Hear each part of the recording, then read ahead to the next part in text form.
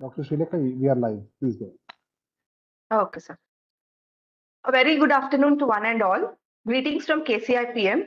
I, Dr. Srilekha, welcome you all to the virtual interactive slide seminar this afternoon that is being hosted by Kasturba Medical College, Manipal. I request all you delegates to set your YouTube resolution at 720 pixels for a clear video and participate actively via live chat. I would also like to bring to your notice that the KCIP the Capcom 2023 will be hosted by Father Muller Medical College, Department of Pathology, from 5th to 8th October 2023. Today we will be discussing 8 cases with few spotters in between, and a gentle reminder to all the participants that presentation time will be 4 minutes, where you have to discuss the morphological descriptions and differential diagnosis either using PowerPoint, and it will be followed by discussion from the faculty from KMC Manipal. All the best participants. The first case will be discussed by Dr. Anusha KM from KIMS Hubli.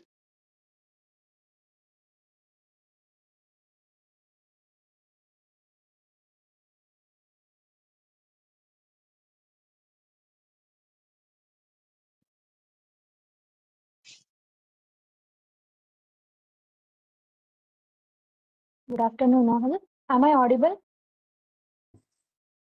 Go ahead. Myself, Dr. Anusha KM, second year postgraduate from KIMS Hubli. Today I will be presenting case 1 from KCIAPM Virtual Interactive Slide Seminar. The history provided to us was 51-year-old female who is a known case of diabetes mellitus, presented with the symptoms of fatigue and increased tiredness, and was referred and admitted for the evaluation of pancytopenia. On examination, she had pallor. There was no icterus, cyanosis, clubbing, lymphadenopathy, or organomegaly. Complete hemogram showed ESR of 28 millimeters at the end of 1 hour. Hemoglobin was 7.3 grams per deciliter, and total leukocyte count was 9,800. Platelet count was 24,000. On examining peripheral smear, RBCs were normocytic and normochromic. A few occasional NRBCs, that is nucleated RBCs, were also seen. The WBCs were slightly on the upper limit of the normal, and there was shift to left also. We can see there were many blast cells which were seen, and neutrophils were hypersegmented. Further, platelets were reduced, and on doing differential count of 200 cells, we got myeloblasts of 29%, metamyelocytes of 1%, one form of 6%, neutrophils of 60%. With this, we made a provisional diagnosis of acute myeloid leukemia. Further, on examining bone marrow aspiration, scanner view, we can see aspirate was hypercellular, and we could see few larger cells. On subsequent magnifications and examination of each lineage, we saw erythroid series were showing dyserythropoiesis, nuclear budding, binucleation, and internuclear bridges were also seen. Myeloid series showed increased number of blasts, and cytoplasmic hypogranulation was there. And neutrophils were showing hypersegmentation. And megakaryocytes, they showed a hypolobulation and multinucleation.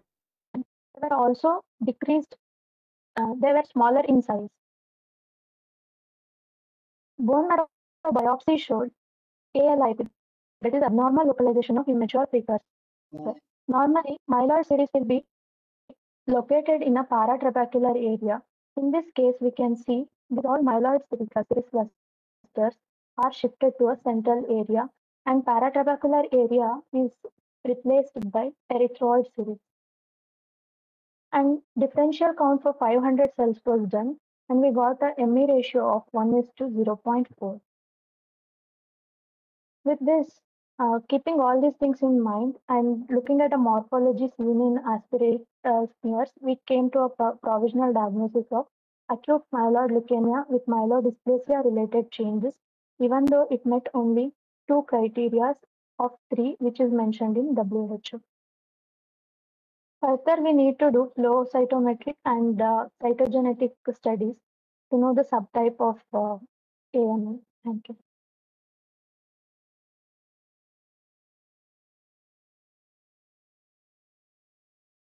Sushma ma'am, over to you. The case will be discussed by Dr. Sushma. Thank you, Dr. Aditya. Thank you, Anusha, for the presentation. Am I audible? Yes, ma'am. Yes, ma'am.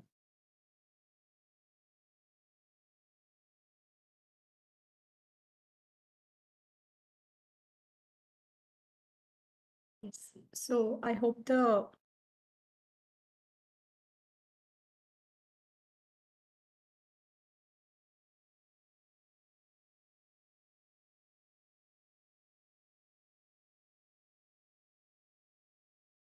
slide is visible to all. Yes, ma'am. Please go ahead. Okay.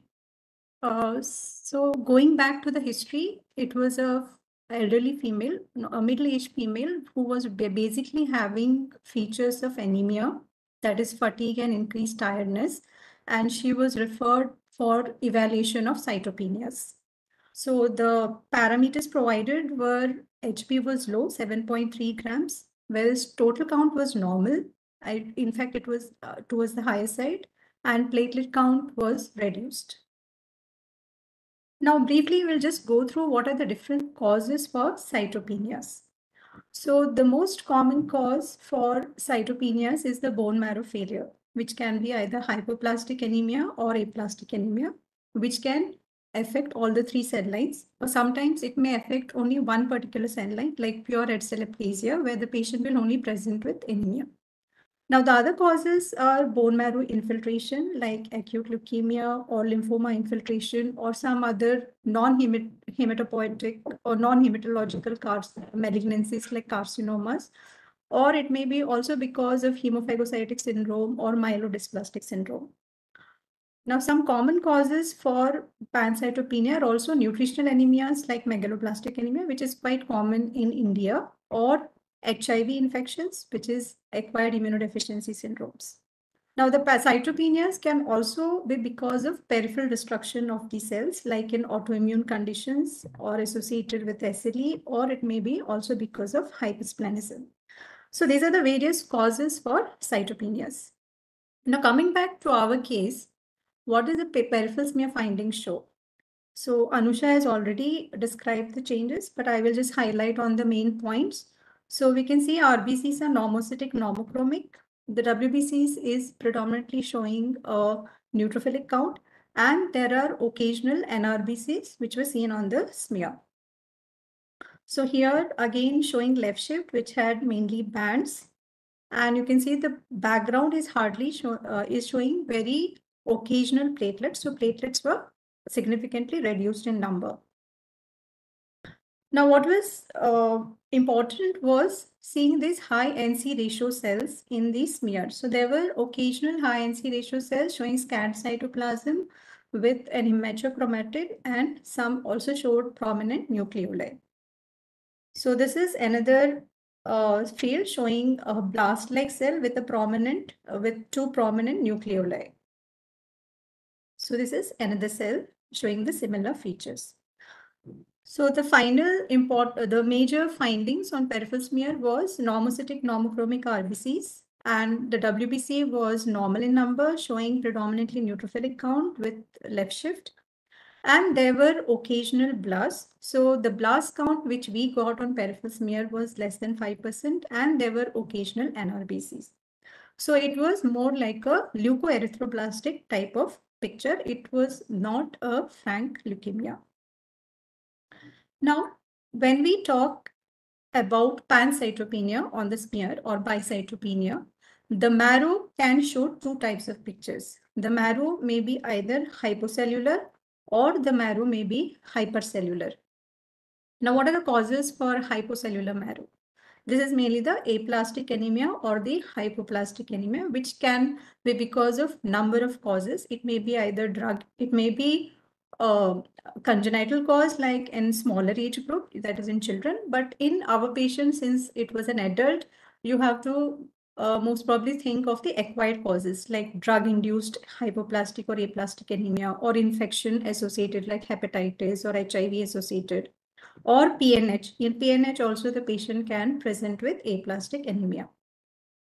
You can also have hypoplastic MDS, that is hypoplastic myelodysplastic syndrome, where there will be features of dysplasia, but there will be hypocellularity also in the bone marrow.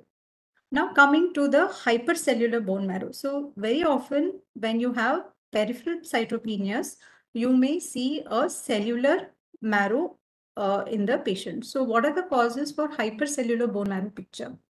It can be seen in acute leukemias, where there is suppression of the normal hematopoiesis, or infiltration by lymphoma, or even myelofibrosis, where the bone marrow is replaced by fibrous tissue, or myelodysplastic syndrome, where there is ineffective hematopoiesis. PNH, because of peripheral destructions, may show initially hyperplastic marrow, or other malignancies like multiple myeloma or hairy cell leukemia. Hemophagocytic syndrome can also show hypercellular marrow because of the intramedullary destruction. That can be increased production of cells also. Now, these are the hematological conditions, but you can also have non-hematological conditions where which the patient may present with cytopenias, and the marrow will be cellular. And the most common cause which we should remember here is megaloblastic anemia, because that is one of the common causes of cytopenias in India. And of course, there are other causes like infections or storage disorders, autoimmune disorders, which can present with cytopenias. Now, coming back to our case, what were the findings on the bone marrow? Was the marrow hypocellular or hypercellular?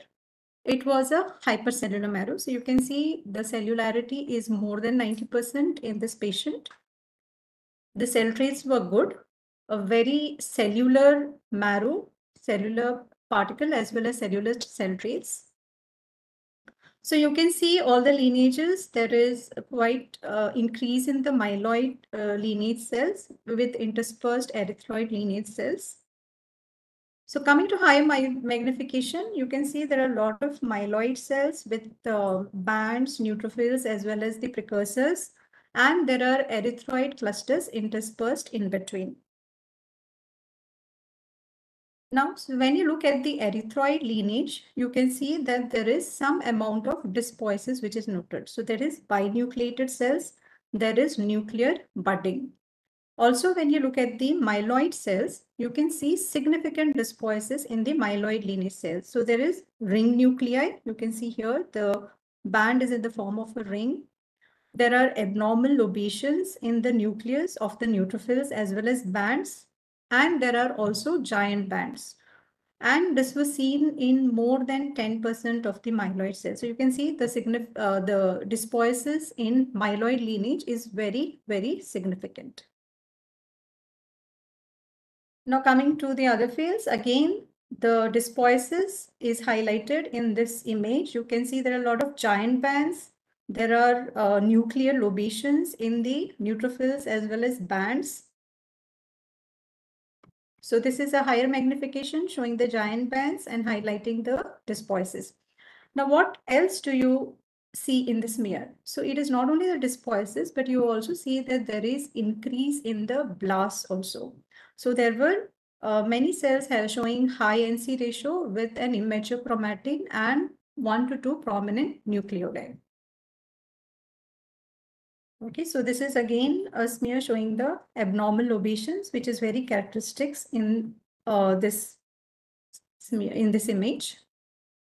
Okay, so this is a ring nuclei and a giant band.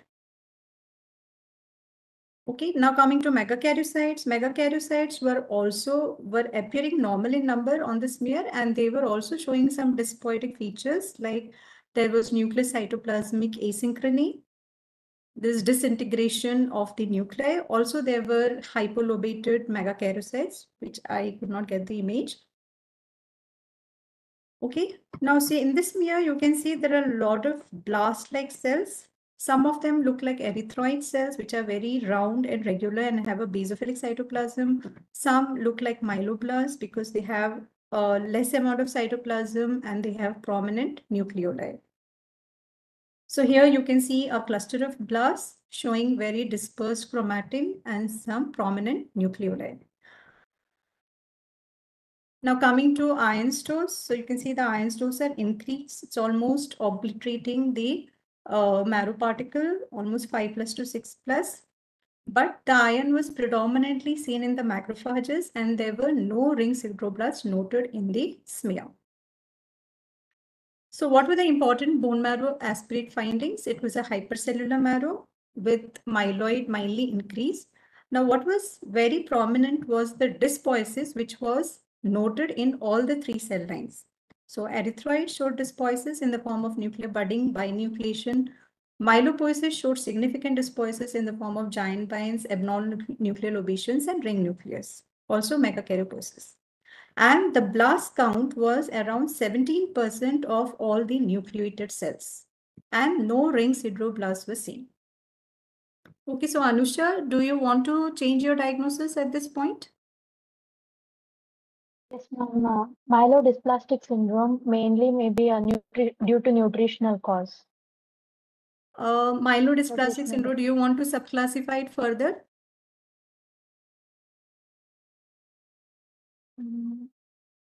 Okay, so nutritional deficiencies could be there. Yeah, I'll get back to that. Now coming to the bone marrow biopsy findings, we had, again, it showed a cellular marrow with a lot of myeloid cells interspersed by the dyspoietic megakaryocytes. Okay, so as Anusha had already mentioned, there was abnormal localization of the myeloid precursors. So you can see there are a lot of myeloid precursors which are normally seen in the paratrabecular region, but here they were seen in the interstitial region surrounding the fat cells. Also, there was some amount of increase in blasts can be noted because there are large cells with immature chromatin. So this is a high magnification showing the dyspoietic hypolobated megakaryocytes. Here is a micromegakaryocyte. Okay, here also you can see a micromegakaryocyte with very small nucleus and very less amount of cytoplasm. So the main features noted on bone marrow biopsy, again, it was a hypercellular marrow with dyspoiesis noted in myelopoiesis.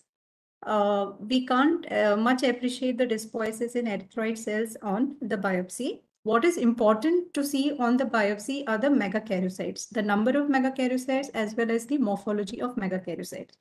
So megakaryocytes were normal in number, but there were dyspoietic forms seen. There were fair number of blasts. Now, ideally, we should do a CD34 or any other stem cell marker to quantify the blast. But in this patient, since the patient went against medical advice, they were discharged against medical advice, so we could not do the further IHC in this patient. So the final diagnosis, yes, it is a blast. Sorry? Excess blast subcategory. Yeah. So it's a myeloid stem cell neoplasm.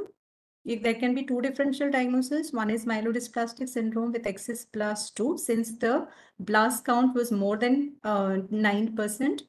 And the second diagnosis, as Anusha had said, it can be AML with myelodysplasia related changes. See, quantifying blasts is very important to differentiate between these 2 conditions. And sometimes it may be difficult because the marrow may be diluted, or there may be other technical reasons where giving an approximate or an accurate blast count may not be easy. So in this, since the marrow was fairly cellular and there were no dilution, so we gave a blast count of 17% of all nucleated cells. So the diagnosis which was favored or which was preferred here was myelodysplastic syndrome with excess blast 2. Now coming to flow cytometry, is flow cytometry indicated in myelodysplastic syndrome? It may not be a primary indication for diagnosis per se, but sometimes when morphologically the dysplasia is not very clearly evident, flow cytometry can help you, because flow cytometry will help you in establishing the abnormal immunophenotype which is seen in myelodysplastic syndrome. Like in this case, the green population, which is shown in the picture, is the mature granulocytes. The red population is the blast population, and the blue population are the lymphocytes. So you can see normally granulocytes have a lot of granules. So they show a high site scatter. But in this case, the granulocytes were all showing a lower side scatter compared to the normal. So normally granulocytes come up to log 150 on the side scatter plot, but in this case, it was just coming up to 100. So it was indicating that there was hypogranularity in the neutrophils. Now coming to the blast population, the blast population was showing positivity for CD13, though CD33 was not expressed. They were also expressing CD34, but they were negative for MPO, and they were positive for 117 as well as HLA-DR. So on flow cytometry also, we got around 17% blasts, which were expressing CD34, HLA-DR, and two myeloid markers, that is CD13 and CD117. Now, the myelodysplasia-related changes which we saw in this case, one was the hypogranularity, which was noted in the granulocytes. Also, there was,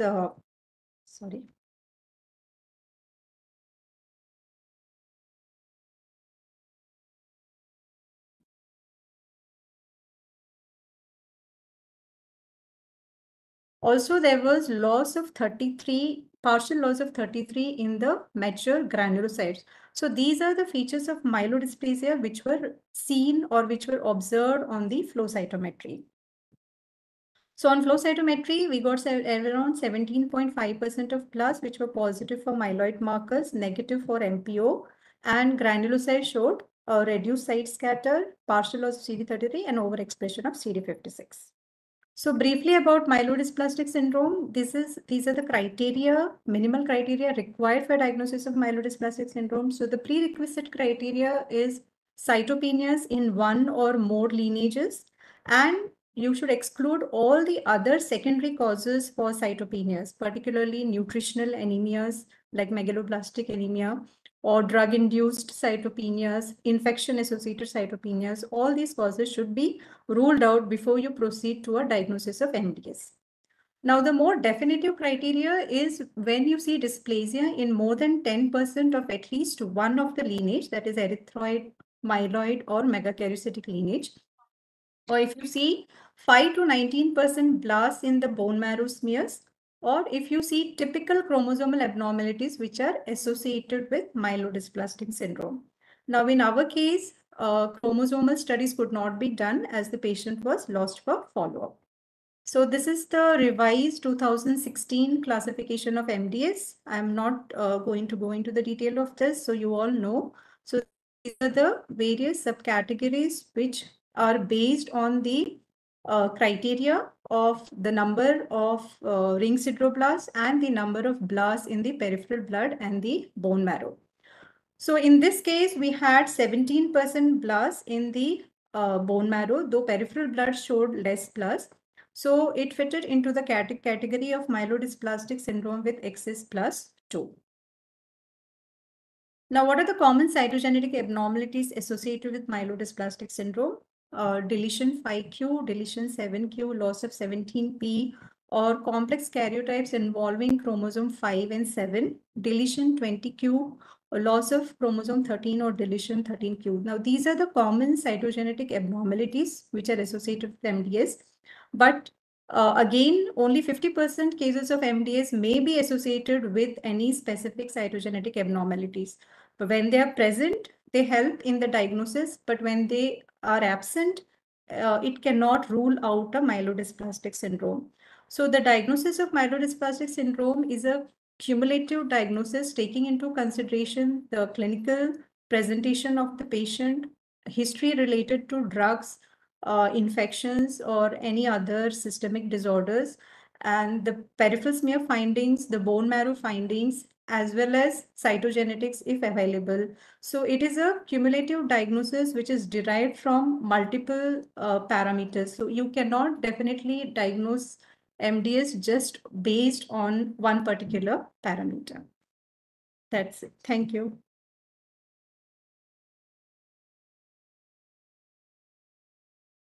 Thank you, ma'am. The next presenter is Dr. Ragashri from SIMS Shimoga.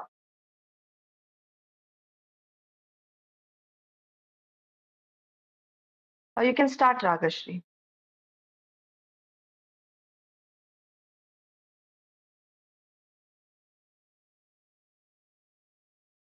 I audible?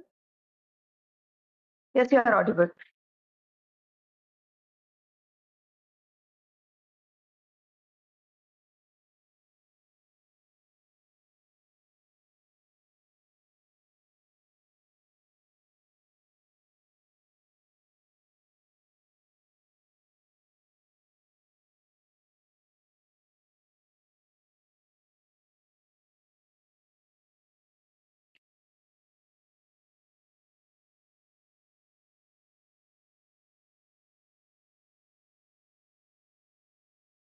Good afternoon to all.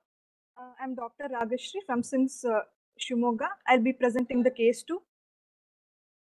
History given was 36-year-old male, complaints of fever since 15 days, altered mental status for 1 day, and pain in bilateral thighs. Mode.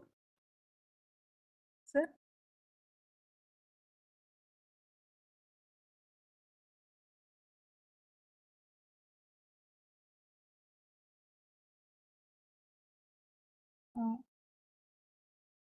Is it audible, sir?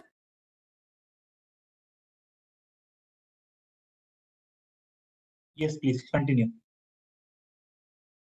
Good afternoon to all. I'm Dr. Ragashri from SIMS Shimoga. I'll be presenting the case 2. The history given was 36-year-old male, complaints of fever since 15 days, altered mental status for 1 day, and pain in bilateral thighs since 3 months. On examination, pallor and moderate splenomegaly was present. Investigations done were CBC had hemoglobin 9.8 gram per deciliter, TLC 2900 cells per cubic millimeter, platelet count 26,000 per cubic millimeter, serum ferritin level was 1131 nanogram per ml, and serum triglyceride levels were 284 milligram per deciliter. So based on the history given, it could be chronic infection or inflammation involving the CNS and bone marrow, showing pancytopenia, which is reflected by raised serological markers. Coming to the peripheral smear, this is the low power view showing RBCs, which are normocytic hypochromic to microcytic hypochromic. WBCs appear to be reduced in number. Platelets appear to be reduced in number. This is the magnified view showing polychromatophil and NRBC. Coming to WBCs, neutrophils showed left shift in the band forms, and the metamyelocyte forms were present. Monocytes appear to be mildly raised in number, and few reactive lymphocytes were present. So based on the PS finding, my impression would be microcytic hypochromic anemia with leukopenia and thrombocytopenia, pancytopenia for evaluation. Coming to bone marrow aspiration, under low PAR, the cell fat ratio appears to be normal for the age, that is 7:3. The myeloid to erythroid ratio appears to be 1.6:1.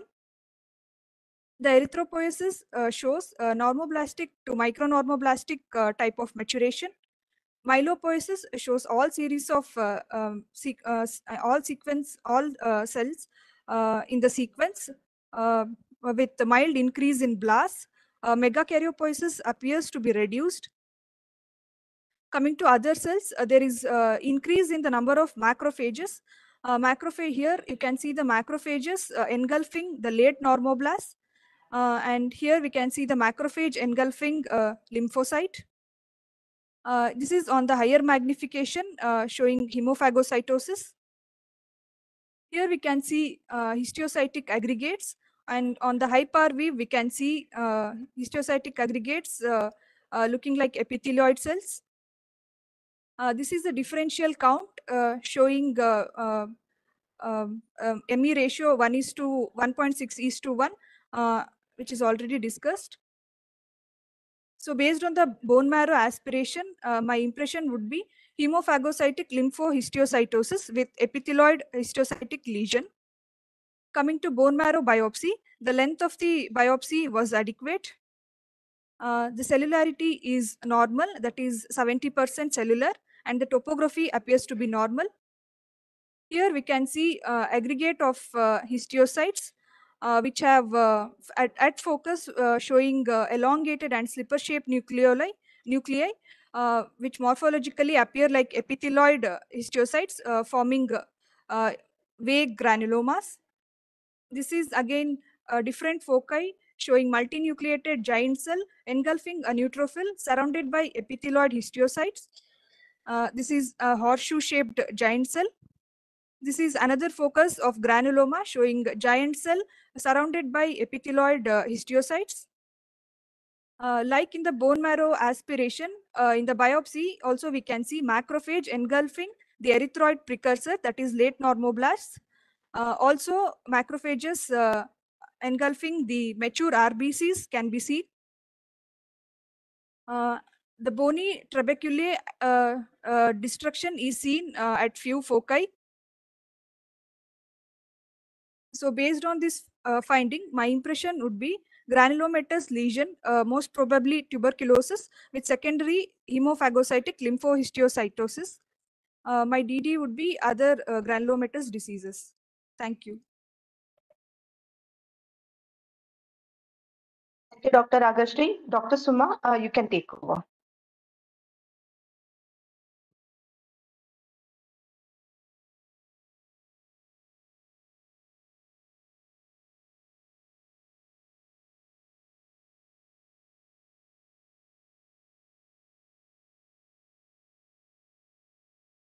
Okay, thank you, Ragashri.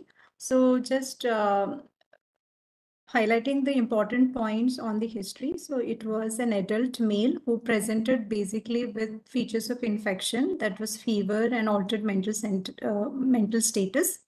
So on examination, the important findings was patient had pallor and he had significant splenomegaly. And on laboratory investigations, the predominant feature was pancytopenia. All the 3 cell lines were decreased. Now, again, we have already discussed the causes of pancytopenia. So you have to first consider the common causes like nutritional deficiencies or infections or the more common causes. So in this patient, coming to the peripheral smear findings, the RBCs were normocytic, normochromic. In the background, you can see very occasional platelets. So the platelet count was significantly reduced. The differential count predominantly showed neutrophils with mild left shift. So there were no other significant findings on the peripheral smear. RBCs were normocytic, normochromic, WBCs and platelets were reduced in number. It was a neutrophilic count and there were no abnormal cells seen in the smear. Now coming to the bone marrow aspirate findings. So we have seen in the previous case that when we see pancytopenia, the marrow can be either a hypocellular marrow or it can be a hypercellular marrow. Now in this case, what we are seeing is a hypercellular marrow, which is showing predominantly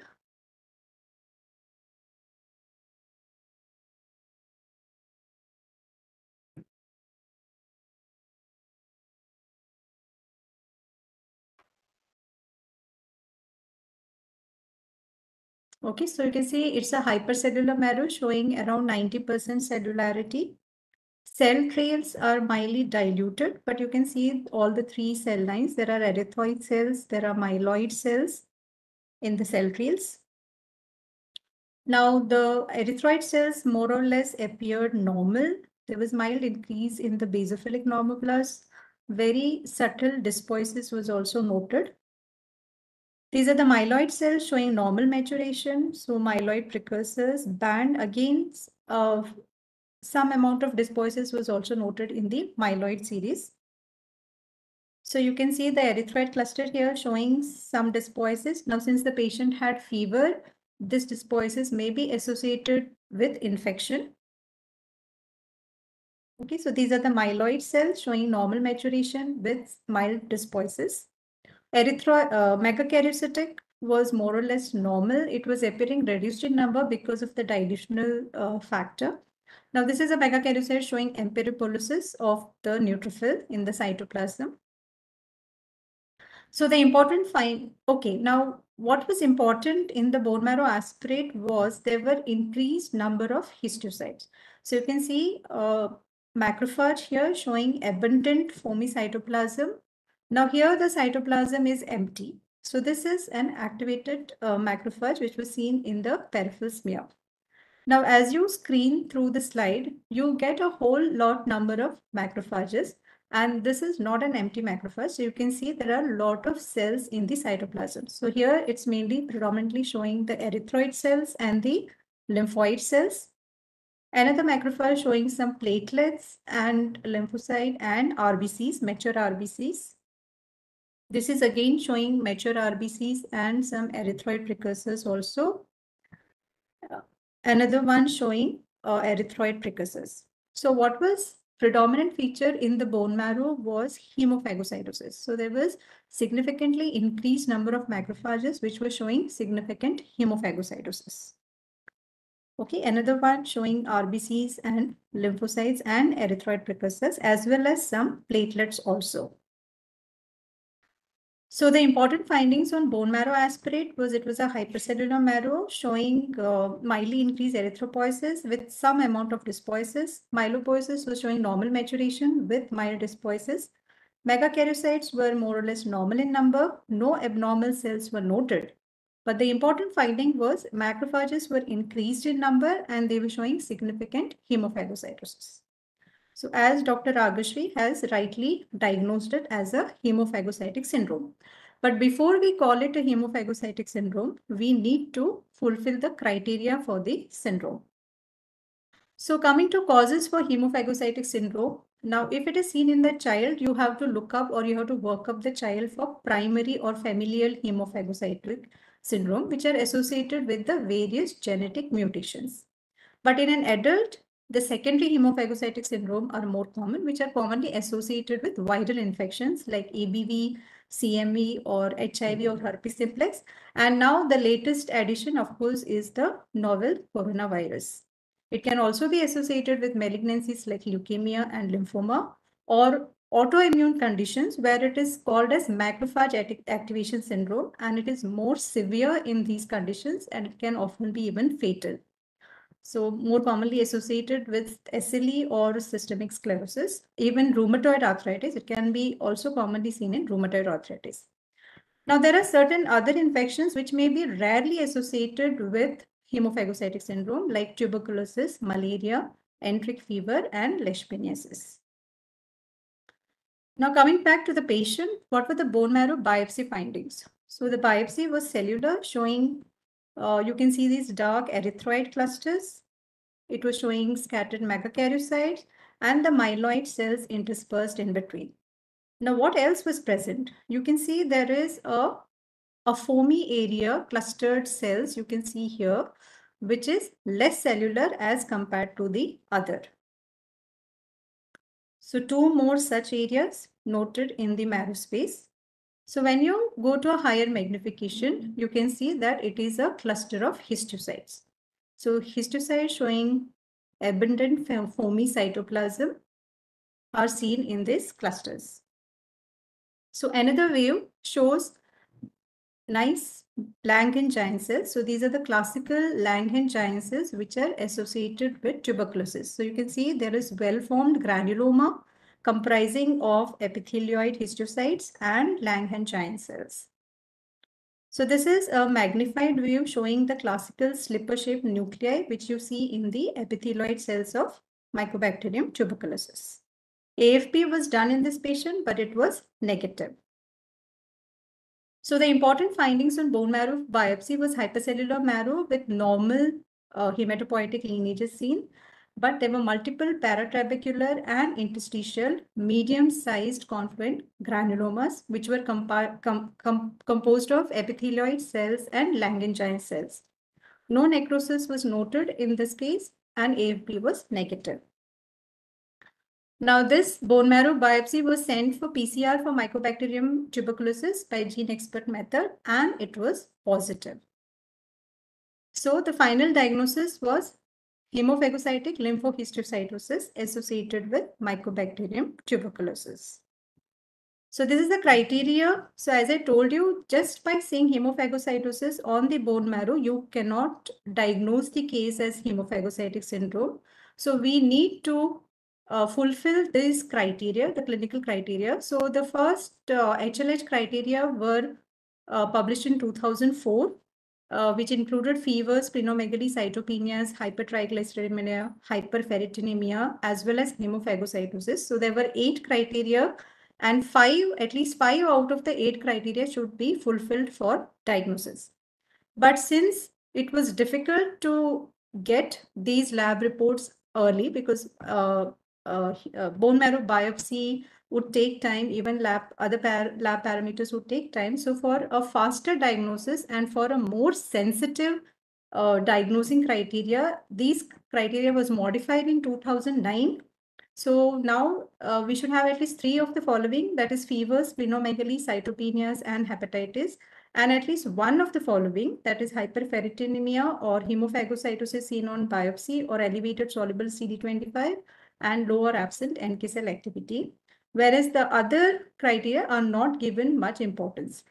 Now in our case, fever was there, splenomegaly was there, cytopenias were there. So already 3 criteria were fulfilled in the first group, and in the second group, hemophagocytosis was present.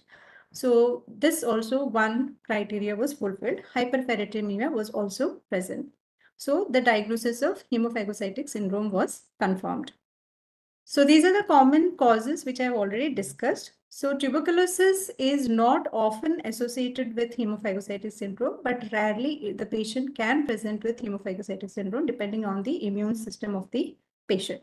So this was, I think it was a straightforward case, and most of the students have diagnosed it correctly. Thank you.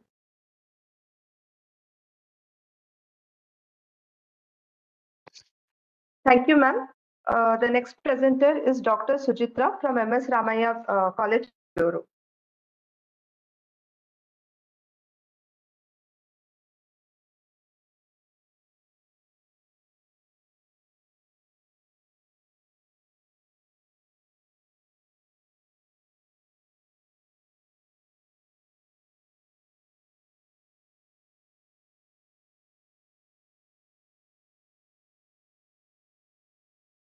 Good afternoon, everyone. Am I audible?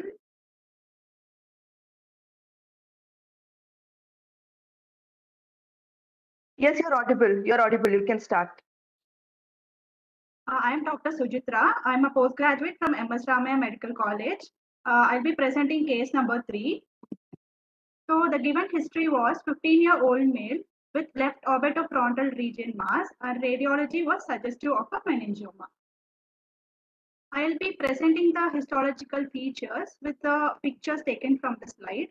So this picture under 20x shows a neoplasm comprising of ossicles which are surrounded by benign spindle cell stroma, and the ossicles are haphazardly arranged and they are numerous in number, which are composed of oven bone and with central basophilic deposition, which are resembling psammomatoid bodies, and occasional lacunar osteocytes. And in one fragment showed a benign spindle cells, which was arranged predominantly in the sheets and some in whirling pattern. And coming to the morphology of the individual cells was spindle shape, ovoid to elongated plump benign spindle cells with indistinct cell membranes embedded in the fibrous stroma, and it had a moderate eosinophilic cytoplasm, and the mitotic activity was minimal. And these pictures shows occasional multinucleated giant cells. These are multinucleated giant cells which are seen. And these pictures shows focal areas of osteoblastic rimming. So here we can see an oven bone which is surrounded by which are rimmed by the osteoblasts. And there was no evidence of necrosis in the section studied. So based on the given clinical details and radiological findings and above histological features, I would like to consider the following differential diagnosis. First is intraosseous meningioma, WHO grade 1, and the second one is ossifying fibroma, possibly juvenile psammomatoid type. So some of the points regarding intraosseous meningioma and ossifying fibroma. So intraosseous meningioma, it has binodal peak incidence, one at 20 decades and other at 60, and it has slight female predominance and site most common in frontotemporal and orbital regions. And histological feature will be it will have abundant, thickened, reactive oven and lamella bone, which are separated by dense collagenous fibrous tissue containing plump spindle or ovoid vesicular nuclei. And the IHs which can be used are EMA, somatostatin receptor 2A, progesterone receptor. And regarding ossifying fibroma juvenile submatoid type, the age varies from 16 to 33 years with a slight male predominance and more common in periorbital frontal and ethmoid bones. And it will have small uniform ossicles, which are submatoid bodies embedded in cellular stroma composed of spindle and stellate cells. So some of these features like age and the site and the histological feature correlates with our case. So with the additional clinical, radiological and IHCs will help us to conclude the diagnosis. Thank you.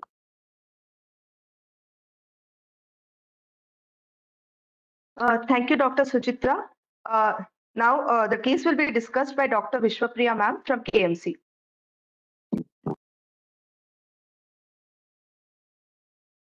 Hope I am Dr. Vishwapriya here from KMC Manipal. So I will be discussing the case here. So as our PG has rightly pointed out, she has narrowed down to the differentials very clearly. So this was our initial DD also. So we can see that we are dealing with a fibro-osseous lesion here. You can see I have highlighted the two components here.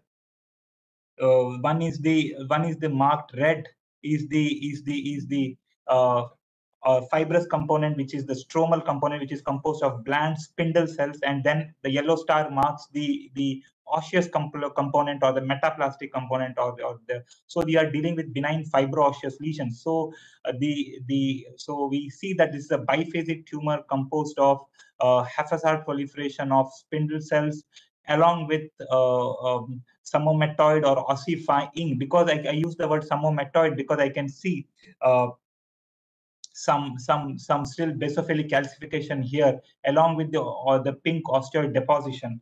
So the diagnosis here was given out, as has been rightly pointed out by our colleague here, that it is a juvenile ossifying fibroma. The variant is a juvenile summomatoid ossifying fibroma. So this is a variant of ossifying fibroma.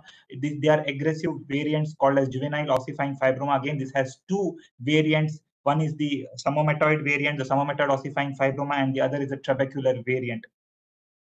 So we can see better osseous area. So we see that this is a biphasic tumor, so composed of fibrous spindle lesion and bone.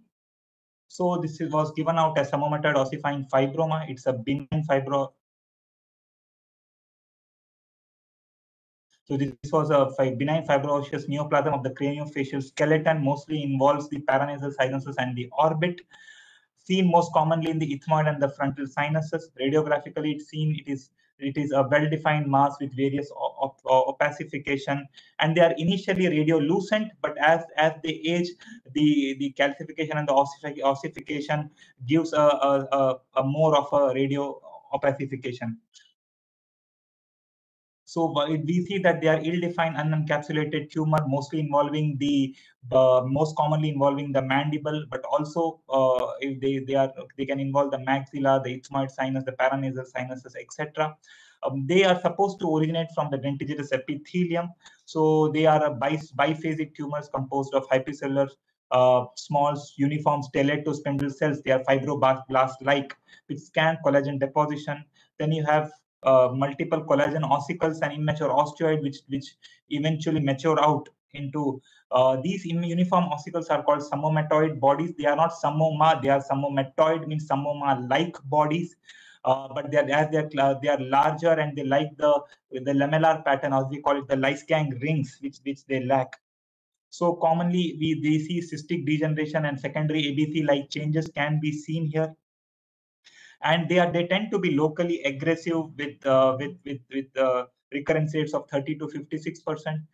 Immunohistochemistry, there is no diagnostic immunohistochemistry, but we can do RUNX2, RUNX2, and SADB2. They are osteogenic markers. They tend to express RUNX2 and SADB2 because they are bone-forming tumors. There is no specific molecular alteration has been identified in them per se. The treatment is mostly curettage, and in recurrent cases, a local resection.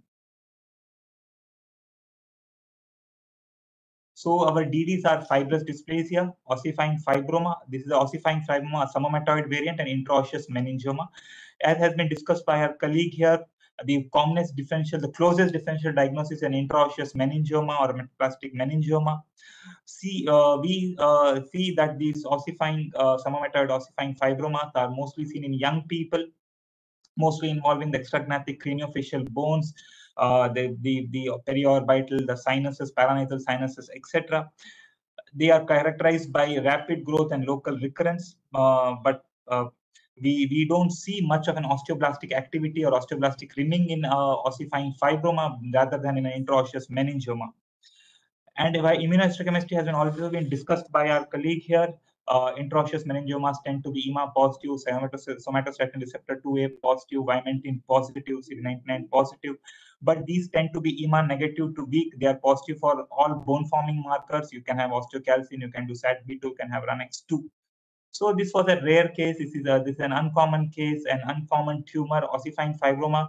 It tend to be commonly seen in long bones, etc. But in the craniofacial, that to a variant of juvenile sumomatoid ossifying fibroma, the juvenile variant tends to be rare. So this case has been presented because of its rarity and its diagnostic challenge. Thank you.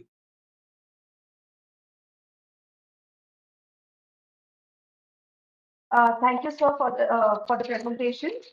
Next will be spotters by Dr. Brijmohan.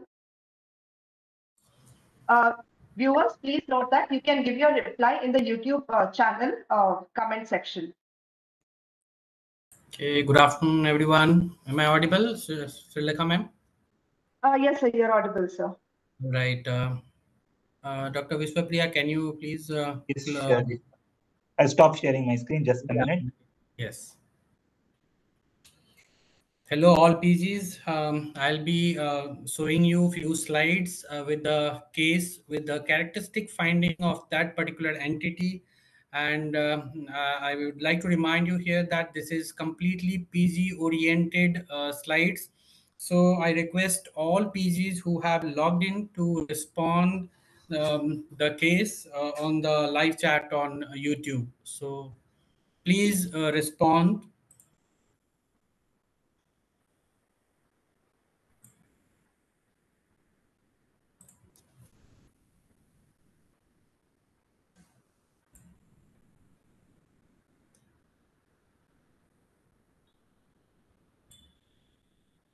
Okay, Sulekha ma'am, can you confirm my slides are visible?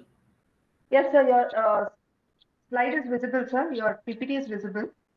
Okay, just give me a moment. Viewers, please note that you'll be given 30 to 45 seconds to answer the questions. All right, this is the first case.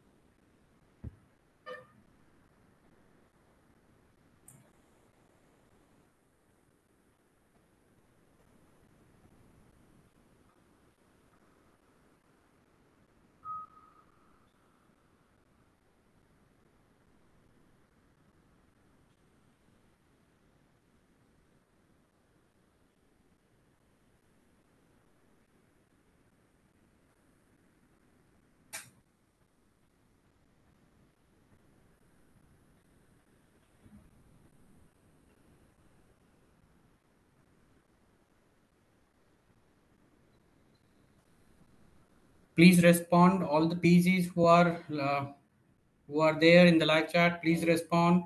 Thank you. I'm getting the responses now.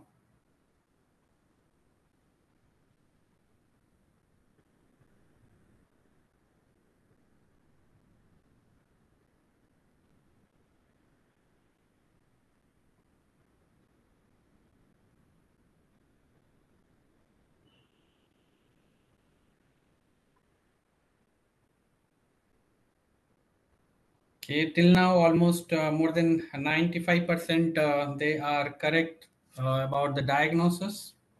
I will just display the diagnosis and move on to the next case. This is medullary carcinoma of thyroid. So I will not discuss these cases. These are just the spotters. So let's go on to the next case. Okay, please see the image and the history and respond accordingly.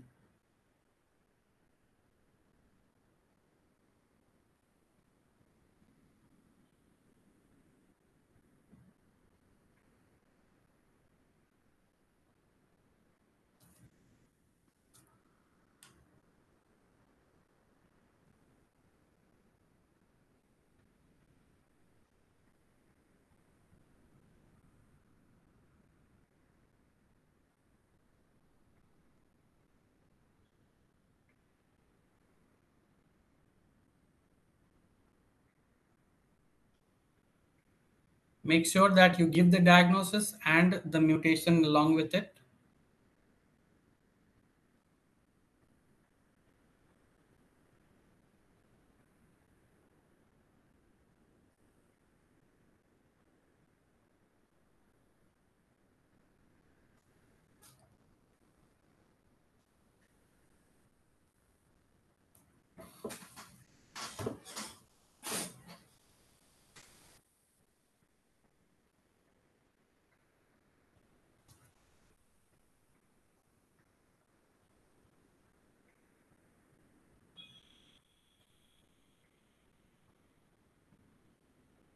Okay, along with the diagnosis, I want the most frequent mutation also, not just the diagnosis or just the mutation.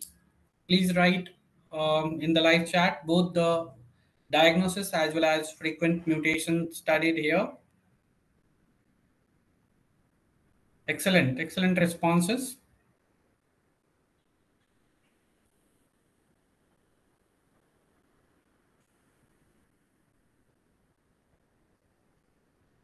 Wonderful. Okay, I almost have seen the responses, and they're very well written, and with along with the diagnosis and mutations, both are almost correct. So this is papillary carcinoma thyroid with BRAF V600 mutation, most frequently seen in papillary carcinoma thyroid. Silaka ma'am, do I have time? Can I saw that another one more spotters, and the next in the meantime the next person can get ready with the presentation. Yes, sir. Yes, sir. You can show one more spotter, sir. Okay, okay, okay. So I will go ahead and show you one more spotter.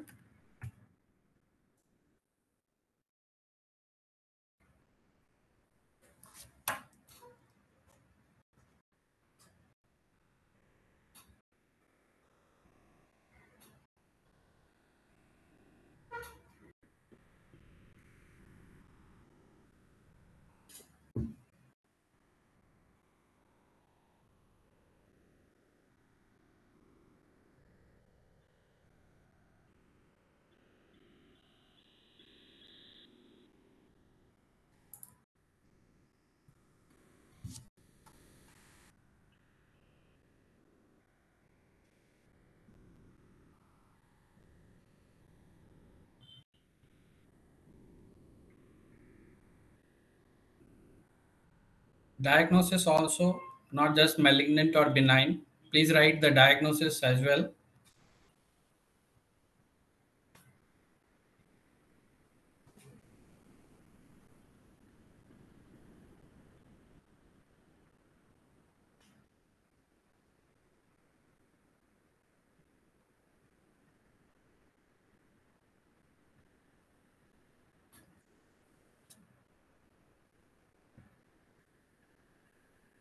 Yes, I've started getting the responses, and nicely, I mean, all the responses, whatever I'm getting is correct.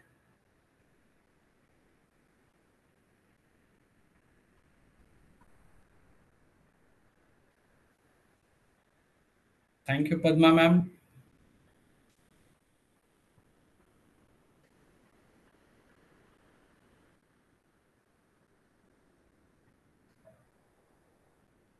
Okay, okay. I'll stop here. I'll stop here, and this is correct. Adenomatoid tumor. It's a benign lesion.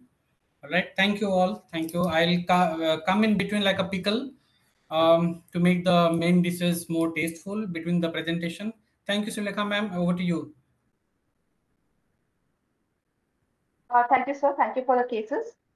Next presenter is Dr. Pooja from KCIAPM Medical Academy, Bangalore. Pooja, you can start. Yeah, we can see your slide. You can start. We can't hear you, Pooja.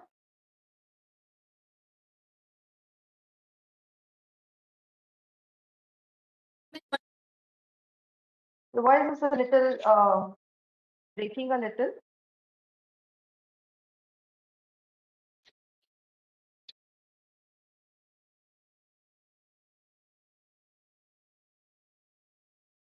You can start sharing your screen. Yes, ma'am. Yeah, we can hear you now.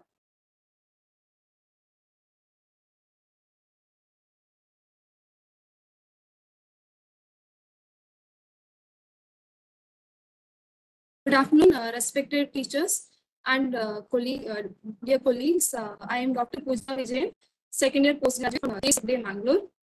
So I am presenting today case number 4.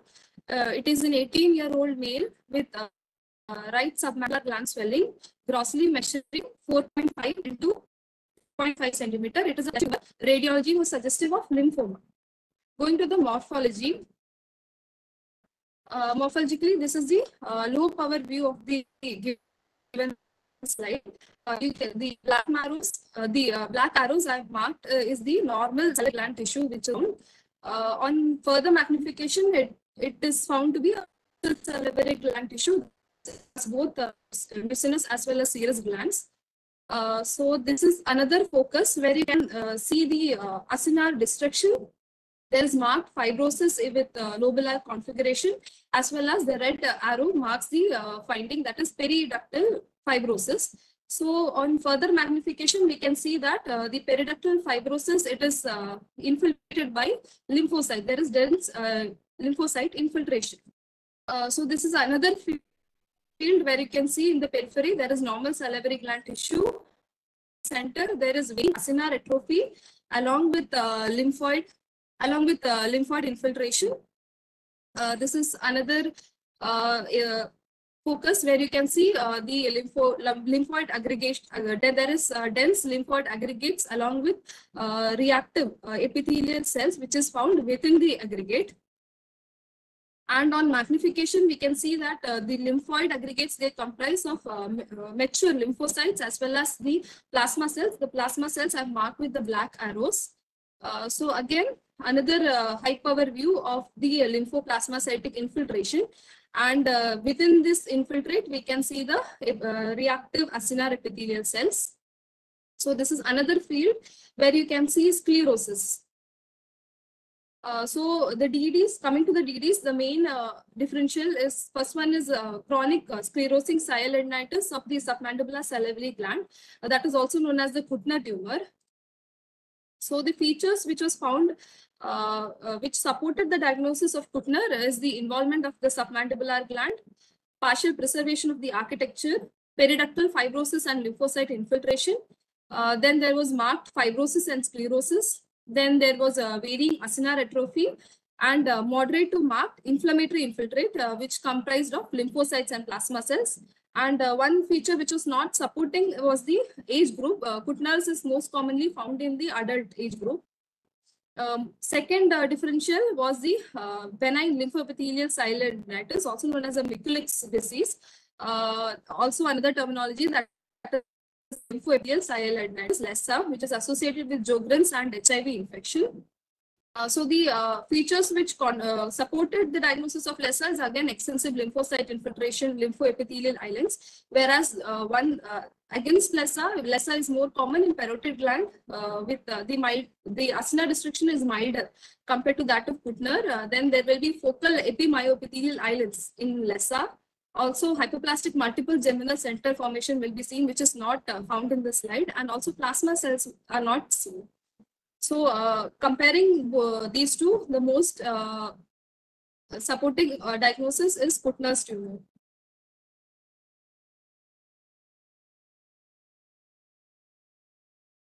Thank you, Dr. Pooja. The case will be discussed by Dr. Vishwapriya.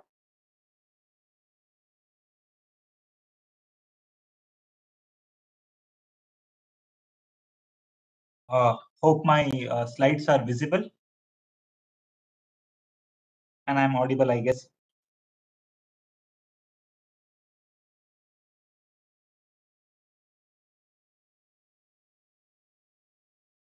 So we see that the description has been good, but we see that there are diffuse aggregates of abnormal histiocytes here, which a prominent eosinophilic infiltrate around the histiocytic aggregates.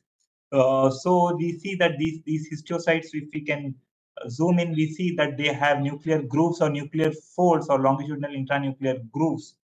So so a common exam question is to enumerate tumors with nuclear grooves. So the most common example which we all remember is papillary thyroid carcinoma. Then we also have papillary carcinoma of the papillary RCC also. Then you have granulosa cell tumors, Brenner's tumor, SPEN, urothelial carcinomas, LCH. They all are tumors with prominent nuclear groups. This is again an important exam question which I have seen is inquired upon in most of our postgraduate exams. So we see that this is an infiltration by abnormal histiocytes with nuclear grooves, along with eosinophilic infiltrate and a prominent lymphoplasmacytic infiltrate. So we got some IHC's immunohistochemistry done. We have a CD68. We see that those aggregates are positive for. We see that CD68 is the cytoplasmic stain. S100 protein. S100 is a nuclear plus cytoplasmic stain. We see that they are positive for S100 and the low Ki67. So we see that they are aggregates of histiocytes. We don't have CD1A or Langerin, that is CD207, and BRAF V600E. So the diagnosis was given out as Langerhans cell histiocytosis. It was first described by Paul Langerhans in 1868. So what is LCH? LCH is not Langerhans type of giant cells. They are different. This is Langerhans cells. Langerhans cells are those cells are specialized histiocytes, which with the typical immunophenotype and morphology. So it is also called as Hans-Kühler-Christian disease.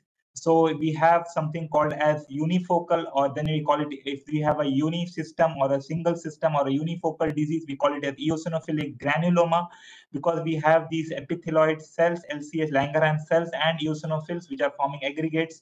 We used to call them eosinophilic granuloma. We do not use the term eosinophilic granuloma now. Then if it's a multifocal, multicentric, or multisystem disease, we call it as Hans-Kühler-Christian disease, or letter C with disease also. It also was termed as histiocytosis X because we didn't know what the genetic mutation was. So LCH is a clonal proliferation of Langerhans cells. They are modified histiocytes with a typical genetic alteration, that is BRAF V600E. In the BRAF protein exon 15, there is an alteration which changes valine is replaced by glutamine, thus causing constitutive activation of the MAP kinase pathway. So we have now, as we move on, we have something called as BRAF-omas. BRAF-omas are those, it's an umbrella term of all tumors which have a BRAF V600E mutation. So Langerhans cell histiocytosis most commonly involves the lymph nodes, the head and neck sites. We can have, well, although we can have disseminated disease, it can involve the bone marrow, it can involve the visceral organs, the liver, spleen, kidneys, etc. So the most important for us is to demonstrate the presence of the CD1A immunohistochemistry or Langerin, that is CD207 immunohistochemistry, along with BRAF V600E mutation. That is diagnostic of Langerhans cell histiocytosis. So how do we describe an LCH cell? It's an elongated, enlarged nuclei with a vesicular chromatin. Vesicular means, vesicle means a water-filled cyst, like the vesicles we get on the skin. That means it will be more clear. A small inconspicuous nucleoli, a basophilic, small inconspicuous basophilic nucleoli, and it has a typical reniform nuclei with a membrane indentation or a groove. And it has a inflammatory cell infiltrate, primarily eosinophils, but it may also include lymphocytes, plasma cells, and neutrophils.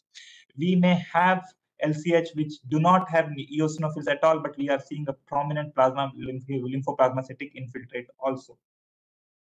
So coming to the immunohistochemistry, they are histiocytes. They will be CD68 and CD163 positive. They are positive for S100 protein, CD1A, and Langerin. The most diagnostic IHC for Langerhans cells is CD1A and Langerin, and the typical or the defining mutation is BRAF V600E. We do have IHC for BRAF V600E mutant protein. Why is this important? This is important because now we have targeted therapy for BRAF V600E, that is dabrafenib and vemurafenib. So demonstrating these mutations is important. And again, an important exam question would be to enumerate the various other tumors which show BRAF V600E mutation. Among the histiocytosis, we have LCH, Langerhans cell histiocytosis, and Erdheim-Chester disease. Again, that's also a histiocyte, neoplastic lesion of histiocytes which have BRAF V600E mutation. Then again, as Dr. Bridge was discussing here, we have papillary thyroid carcinoma, anaplastic thyroid carcinoma. Then you have CNS tumors, you have epithelioid glioblastoma, gangliogliomas, pilocytic astrocytomas, papillary craniopharyngiomas. You have carcinoma colon, carcinoma adenocarcinoma lung, which then you have especially the sesile-related pathway adenomas and carcinomas. They tend to have BRAF V600E mutation. So again, BRAFomas,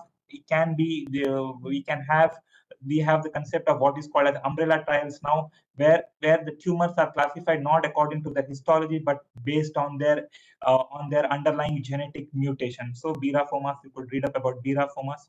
Ultrastructurally, Langerhans cell contain what is known as Burbeck granules. They have something called the tennis racket appearance.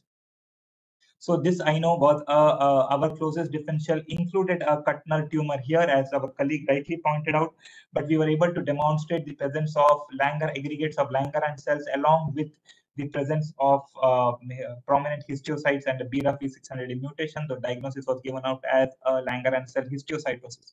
This case has been discussed because of its rarity and its diagnostic challenge here. And mostly Langerhans cell histiocytosis is expected in children less than 5 years of age, and typically involving the lymph nodes or the bone or the craniofacial bones or the lymph nodes. But this was a rarer entity occurring in an elderly, in a more at an advanced stage, not an elderly, but an advanced age, but still a kid at an uncommon site.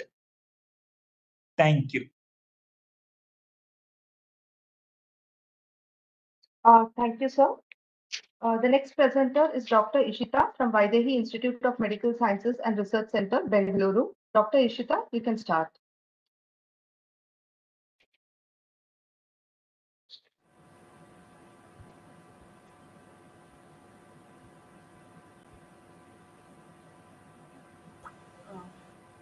Hello, am I audible, sir?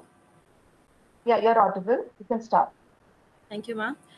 Good afternoon, all. I am Dr. Ishita Om Prakash Gupta, second year postgraduate from Vaidehi Institute of Medical Science and Research Center, Bangalore. I'll be presenting case 5 today. So the history that was given was a 15 years old male that presented with pain over right thigh since years. On MRI, it was a circumscribed lesion, which was an eccentric lytic lesion involving the greater trochanter of the right femur. T1 was isointense, T2 heterogeneous hyperintense, and a query of benign neoplastic process was given. So studying the H&E stain sections of the lesion showed a zonal architecture showing the lobules of chondromyxoid tissue with intervening spindle fibers. The lobules, they demonstrated a hypocellular center with a hypercellular periphery and intervening spindle cells. These lobules on higher magnification, they also showed spindle and stellate cells, which were in the chondromyxoid background. These individual cells, they had oval to spindle nuclei with indistinct eosinophilic cytoplasm, and they showed bipolar to multipolar cytoplasmic extensions. Some areas, they also showed cells with enlarged pleomorphic nuclei. The center of the lobules, they showed features that were similar to hyaline cartilage. Also, there were noted osteoclast-like giant cells at the periphery of the lobules that was admixed with the spindle cells. And also few areas, they showed hemosiderin deposits, and also a foci of new bone formation with mineralization was noted. So taking into consideration, no evidence of necrosis, atypical mitosis, cystic change or degenerative change was noted in the slide studied. So taking into consideration the histopathological features, a differential diagnosis that we considered was chondromyxoid fibroma, chondrosarcoma, chondroblastoma, and giant cell tumor. and a probable diagnosis of chondromyxoid fibroma was given. The points favoring our diagnosis was the age and the sex of the individual. Since chondromyxoid fibromas, they are more common in second to third decade and more common in males. And on histopathologically, they show a zonal architecture which has lobules that are of chondromyxoid stroma, and in those stroma there are stellate cells, and spindle cells and giant cells are noted in the periphery of the lobules. And an important feature for establishing the diagnosis is the clinical radiological correlation, in which in a patient with chondromyxoid fibroma, the patient presents with a long history of pain, and on radiologically, it is a well circumscribed eccentric lytic lesion, usually involving the long bones, mainly the femur and the tibia, which was similar to the case provided. So we gave a diagnosis of chondromyxoid fibroma. Thank you. Thank you, Dr. Ishita. The case will be discussed by Dr. Vishwapriya.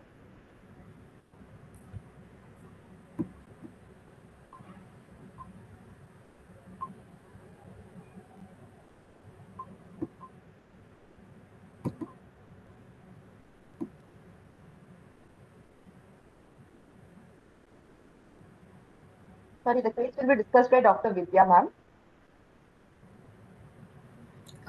Oh, hello. Good afternoon, everybody. I hope my slides are visible.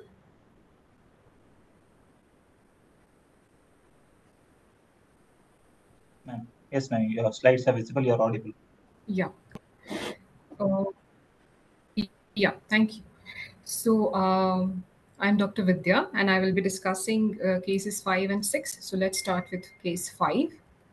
Like just to highlight the important history that was given, it was a young child, and the pain in the thigh region since 2 years. There was no history of trauma. And on local examination, there was no swelling, deformity, or local rise of temperature. It was only because of the pain and the subsequent radiological examination that this was detected. MRI showed well circumscribed eccentric lytic lesion, and it also had peripheral foci of hyperintensity, suggestive, which is called as blooming, suggestive of a benign neoplastic process. Curettage was done. Now, before going on to the tumor proper, I would like to say that how do you approach a bone tumor? You know, you have seen I will show you the radiology pictures. You know, the patient is a young child, has pain. So how do you approach? So the most important, or in that order, I would say, is first you have to look into the age. So there are certain tumors that occur in very young children. There are certain tumors which occur in an elderly age group. So based on your age, you will get some idea to the diagnosis. Also, the site of involvement, radiology. I would say bone tumors are never diagnosed without radiology. So just seeing your histopath slides is not enough. You have to correlate it with radiology. And of course, lastly, the morphology. At the same time, you know that let's say long bones are divided into 3 zones. You have the epiphysis, metaphysis, and the diaphysis. Now, there are tumors that specifically arise in particular sites. Like you have only 3 tumors that are classically described to occur in the epiphysis. You have one is the giant cell tumor, one is clear cell chondrosarcoma, and the other one is chondroblastoma. Metaphysis, you have a big list of tumors, including chondromyxoid fibroma,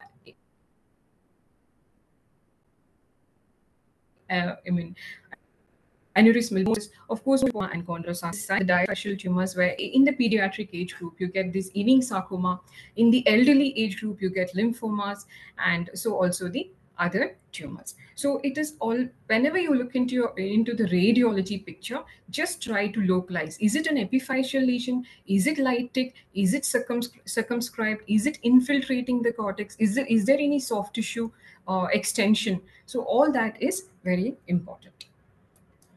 Yeah, so this was the MRI images of this thing. As you can see here, so do you think this is epiphyseal or metaphyseal or diaphysis? So this looks like epiphyseal lesion. Metaphyseal lesion. Now look at it closely. It is very well circumscribed, okay, very well defined, somewhat eccentric. eccentrically located. And this is the T1 image, and this is the T2 image, which is showing some heterogeneous hyperintensity. Also, the blooming that I already mentioned. So the blooming suggests that it is more of a benign process. Yeah, now let us look at the proper histopathology. Now, this is the scanner view. And like Ishita rightly pointed out, what do you see? You're seeing nice lobulated appearance. You're seeing the lobulated appearance of the tumor. There are some areas which appear dark blue. Let's see what they are comprised of.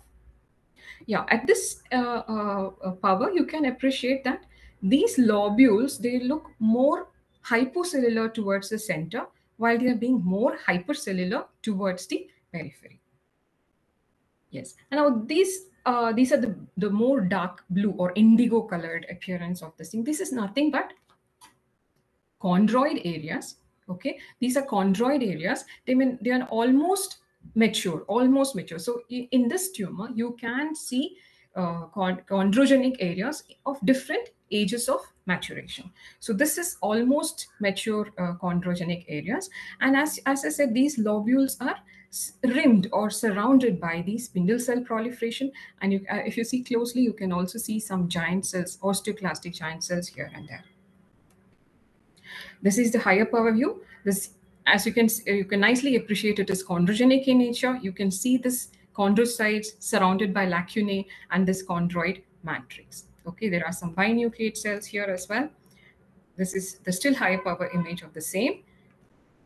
There were other areas. So you appreciated the spindle cell proliferation. You appreciated the chondroid component. Now let us see, there are certain other elements as well. These are slightly sky blue areas or myxoid areas, I would rather call it. And what are these cells? What are the cellular components here? Yeah, this is the higher power view, which is showing this nice spindle cells. They are bland. Okay, they are bland. And then you're seeing all these stellate cells. Basically, even in the previous images also, you were not finding any mitosis. Actually, there were some 6 to 7 slides or of this case, I think more of it, but none of them showed striking or significant pleomorphism, nor did they show mitosis. Of course, no necrosis. Why is it important to remind ourselves of these three points? They will favor a malignant diagnosis. So there was not much of mitosis, not much of pleomorphism. Focal areas of pleomorphism, like Dr. Ishita pointed out, it was there, but it was not correlating with the mitotic count. So the mitosis was very, very rare. This is another area I wanted to show you. The third component here, you are finding this spindle cell proliferation. This is the myxoid areas. Yeah, and this is the higher power of the scene, showing these nice spindle cells, short spindle cells, I would say, bland looking, no mitosis, no pleomorphism. This was not there in the slides that I gave you all, but this was peripherally, on the periphery of the lesion also showed these proliferation of these osteoclastic or aggregates of the feature of this tumor. Another image, because but histopathology is all images. You should have the habit of linking images or morphology to the tumor. So this is this myxoid areas, again with those bland spindle and stellate cells, and then this is the area which had more of the spindle cell proliferation. So with this, I would like to summarize here. It was a young child with on the radiology, it was a metaphyseal lesion, looked benign on radiology, and on microscopy, you saw these components. You had the chondroid areas, you had the myxoid areas, you had the spindle cell areas. Mitosis, necrosis, pleomorphism was not striking. There was also few islands or focal areas with osteoclastic giant cells. So based on this, I think Ishita also has reached the same diagnosis. So it is a classic case of chondromyxoid fibroma. The patient received curettage and followed by bone grafting and DHS and TSP. They say curettage is not the best way. They say an en bloc resection is the way to for a complete cure, because these tumors can recur. However, the patient has been doing well, 2 years, uneventful with no recurrence. So let's learn a few more points about this tumor, that is chondromyxoid fibroma. So it falls under the cartilaginous tumors. So it's a benign cartilaginous tumor. They are very rare. They just account for 0.5% of all bone tumors and 2% of benign bone tumors. You should always remember the first person who described any tumor. They were the first persons, like Jaffe and Lichtenstein were the first people to separate chondromyxoid fibroma from chondrosarcoma. So earlier, since it had this cartilaginous components, they were being called as chondrosarcoma. So it was Jaffe and Lichtenstein who first separated them out from chondrosarcomas way back in 1943. Like I said, it has been described in any possible bone, so they don't have any particular, only one particular bone involvement or anything like that. So it has been described in almost all bones in the body. However, they're common in long bones, more specifically in the proximal tibia and distal femur. They can also involve the flat bones, ribs, vertebrae, and so also tubular bones of the hands and feet. Like Ishita already pointed out, they're common in the 2nd to 3rd decades and more common in males. Pathogenesis, they have been found to have upregulated expression of the glutamate receptor coding region, which is located on chromosome 6. Yeah, these are important. Gross, they will have well-defined margins. If you remember the radiology image that I showed you, well-defined, circumscribed. They are also multilobulated. And microscopy, I have shown you all the points there. So lobulated architecture with chondroid, myxoid, spindle cell, which are actually myofibroblastic in nature. You will also find osteoclast giant cells, mitosis, pleomorphism, so also necrosis is really not seen. IHC, definitely not required for the diagnosis, but it is chondroid origin, so it will be positive for S100. GRM1, the glutamate receptor 1 coding region, this IHC is available, so that can also be tried. So prognosis is excellent. They say earlier considered as recurrences was very rare, but recent reports suggest that almost 25% of the cases can manifest as recurrences, and it's usually in the younger age group. What are the differential diagnoses to be considered here? Chondroblastoma. Chondroblastoma, of course, occurs in younger age group, but it is epiphyseal in origin, and the morphology is quite distinct. It will have those chicken wire calcifications and those grooving of the nuclei, etc. Chondrosarcoma, yes, you have to, in our case, you did not appreciate any pleomorphism, any mitosis, any this thing, and there was no extension, no erosion of the cortex or extension into the soft tissue. So you can rule that out. And another important thing is the chondromyxoid fibroma like osteosarcoma. Now this is the reference that I was talking about. So they have described 11 cases, and it looks very much like a chondromyxoid fibroma, but clinically it looks malignant. Radiologically, it looks malignant. And most importantly, you will be able to demonstrate the malignant osteoid. So chondromyxoid fibroma like osteosarcoma is nothing but malignant osteoid in a background of a chondromyxoid fibroma. So that's important.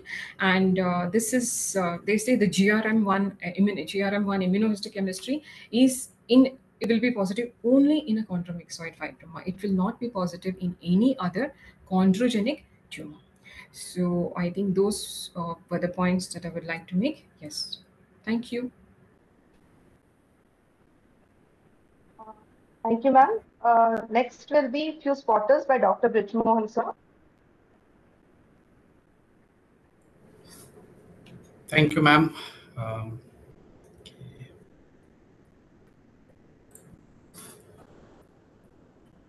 Let me share my screen. Yes, sir.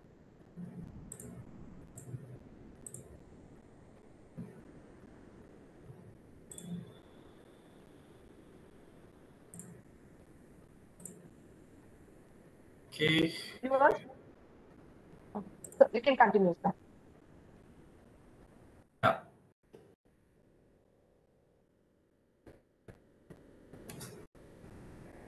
There is a slight delay in the YouTube streaming, so I'll keep the slide for a while.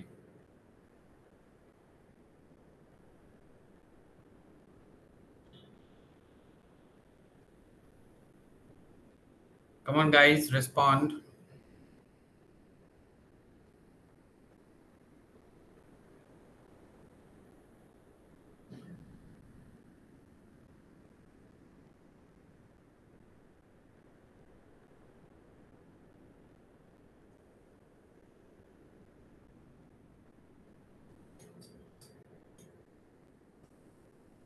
Okay, I have started getting the responses.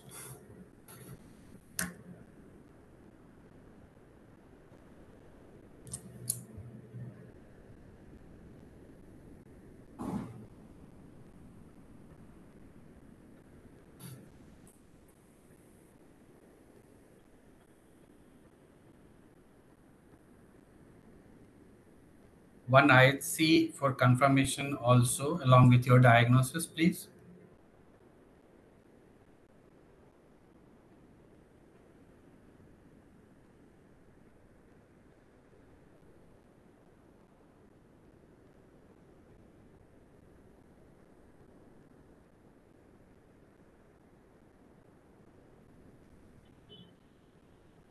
Oh, okay, okay. All right, I have got enough, and I am very happy that most of the responses are correct with the correct diagnosis and the IHC for confirmation. Thank you all. Thank you. I'll go on to the next spotters. Please stop here. I will go on to the next spotters here.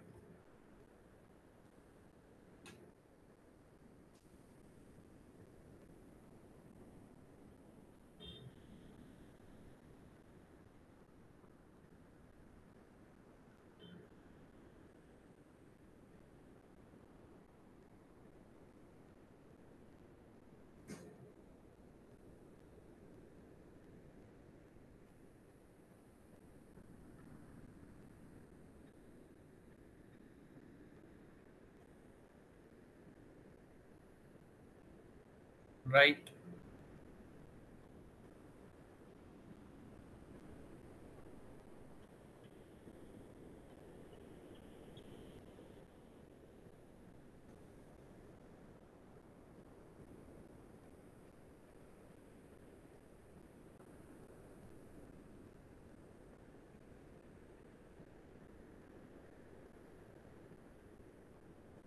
I've not started getting responses for this slide. Okay, started now.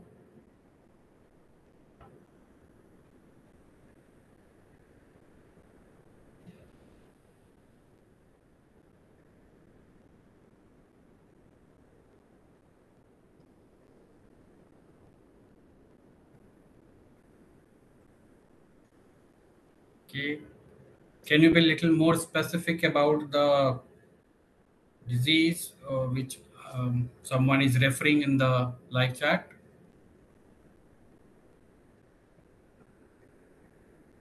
Come on, only 2 responses for this slide.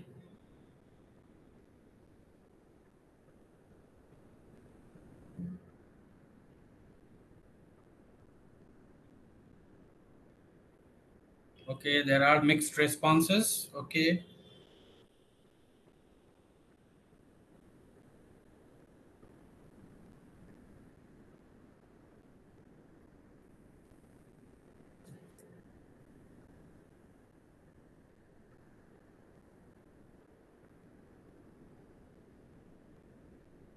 All right. So at least you have identified that there is something, some infective etiology which is going on, and most of the responses tells this is a fungal infections. That's correct. So what we call it is spaghetti and meatball appearance with short hyphae and spores of Sir, tinea. your voice is not clear, sir. Your voice is not coming clear, sir. My voice is not clear. Now it is clear. Yes, sir. Yeah. Yeah, now it's better, sir.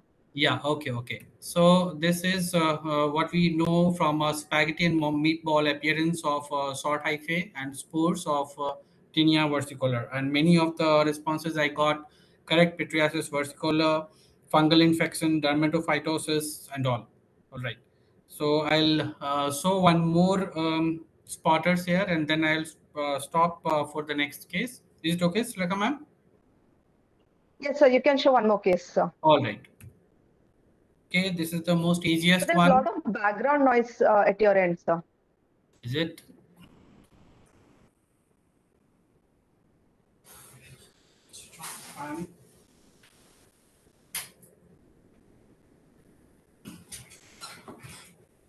I switched off my fan. Okay, now is it okay, ma'am? It's still coming, sir. There is some noise while you're talking. Okay, I don't know where is this noise coming from. Okay, It's all please. right, sir. It's all right, sir. Okay, please respond for this slide. Yes, started getting the responses.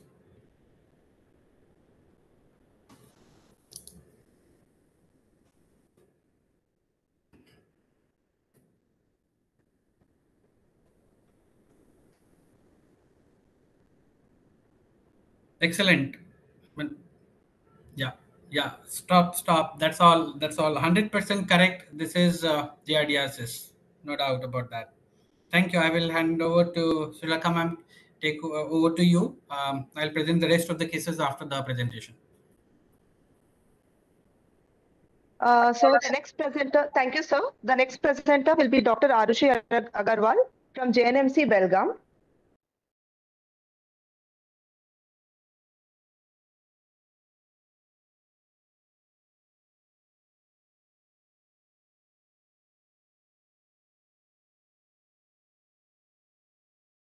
Ma'am, is my voice audible? Yeah, you're audible, and we can see your PPT also. You can start. Okay, good afternoon, everyone. I'm Dr. Arushi Agarwal from JNMC Belgavi, and I'll be presenting case number 6.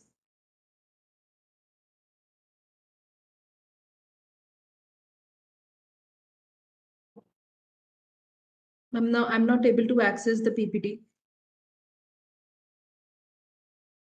We're unable to access. We can see your PPT. You can just continue presenting. Ma'am, it's not moving in mine. Okay. Just a minute. Try resharing it again. Otherwise, we'll go to the next presenter, then we can come back.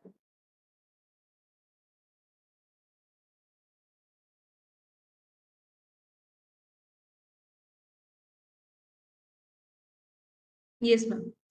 So good afternoon, everyone. I'm Dr. Arushi Agarwal from JNMC Belgavi, and I'll be presenting case number 6. History provided was elderly female who has fever with chills and weight loss. On examination, there was bilateral cervical lymphadenopathy. And USG shows moderate splenomegaly. The PS showed iron deficiency anemia with pancytopenia, and LDH was 234 units per liter. Then lymph node was biopsied. Section study shows a fragmented lymph node, which has fibrous capsule at various places with surrounding adipose tissue and blood vessels. The subcapsular sinus was obliterated. The architecture of lymph node is E-phase. The cortex, medulla, and follicles are not appreciated. The cells formed ill-formed nodules, vague nodules, as we can see here. These nodules shows sheets of cells which are mainly comprising of lymphocytes, which are small cells with scant cytoplasm and round nucleus. The neoplastic cells were appreciated, which are very large cells having abundant eosinophilic to pale cytoplasm. The nucleus of these cells are large with prominent nuclear membrane and dispersed chromatin. The nucleolus, they have a nucleolus, very large nucleolus, almost equivalent to the size of a lymphocyte, and with a perinucleolar halo. Few of these cells are binucleated or have multilobated nucleus. These can be considered as RS or RS-like cells. Other than that, we found a lot of histiocytes, which are large cell with abundant eosinophilic cytoplasm and round to oval or indented nucleus with a prominent nucleoli. Immunoblasts are seen, which are large lymphocytes with a round nucleus and have a single prominent nucleolus. Few plasma cells in the background were appreciated. There were areas, pale areas, eosinophilic homogeneous light areas around the nodules were appreciated, which could be considered sclerosis or fibrosis. Then various foci show thickened blood vessels, which were lined by plump endothelial cells.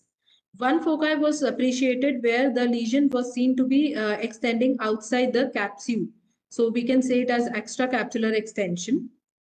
There were few mitotic figures. There was absence of neutrophils or eosinophils. No necrosis or no granulomas were found.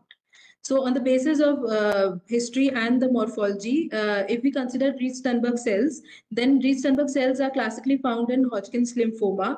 Other than that, Reed-Sternberg-like cells are found in many conditions as I've listed.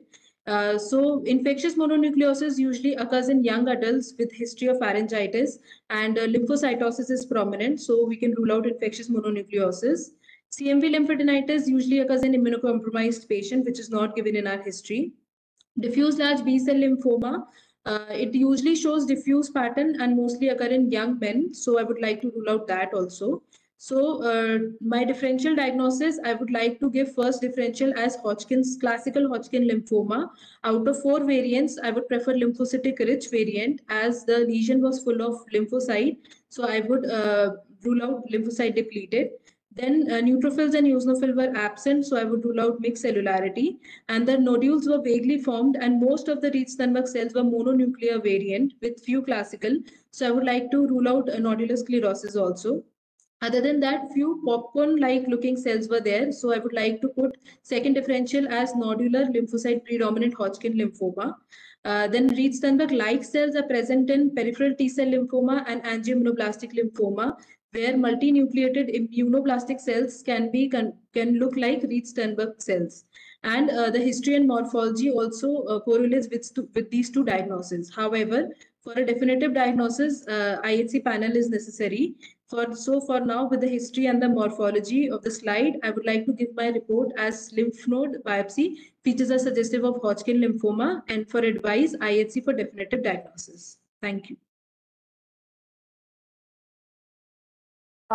Thank you, Dr. Arushi. The case will be discussed by Dr. Vidya. Arushi, if I say CD30 was negative, do you want to? You're not audible, ma'am. Yeah, we can hear you now. Yeah, if I say CD30 is negative, do you want can to? You share your PPT? Sorry, ma'am. PPT is not yet shown, ma'am. Yeah, no, I will share it. I'm sharing it. If I say CD30 was negative, do you want to narrow down your diagnosis? You have given a wonderful differentials, and I'm very happy that you have reached, given all those DDs. But if I say CD30 was negative, do you want to change anything? Do you want to narrow down your diagnosis?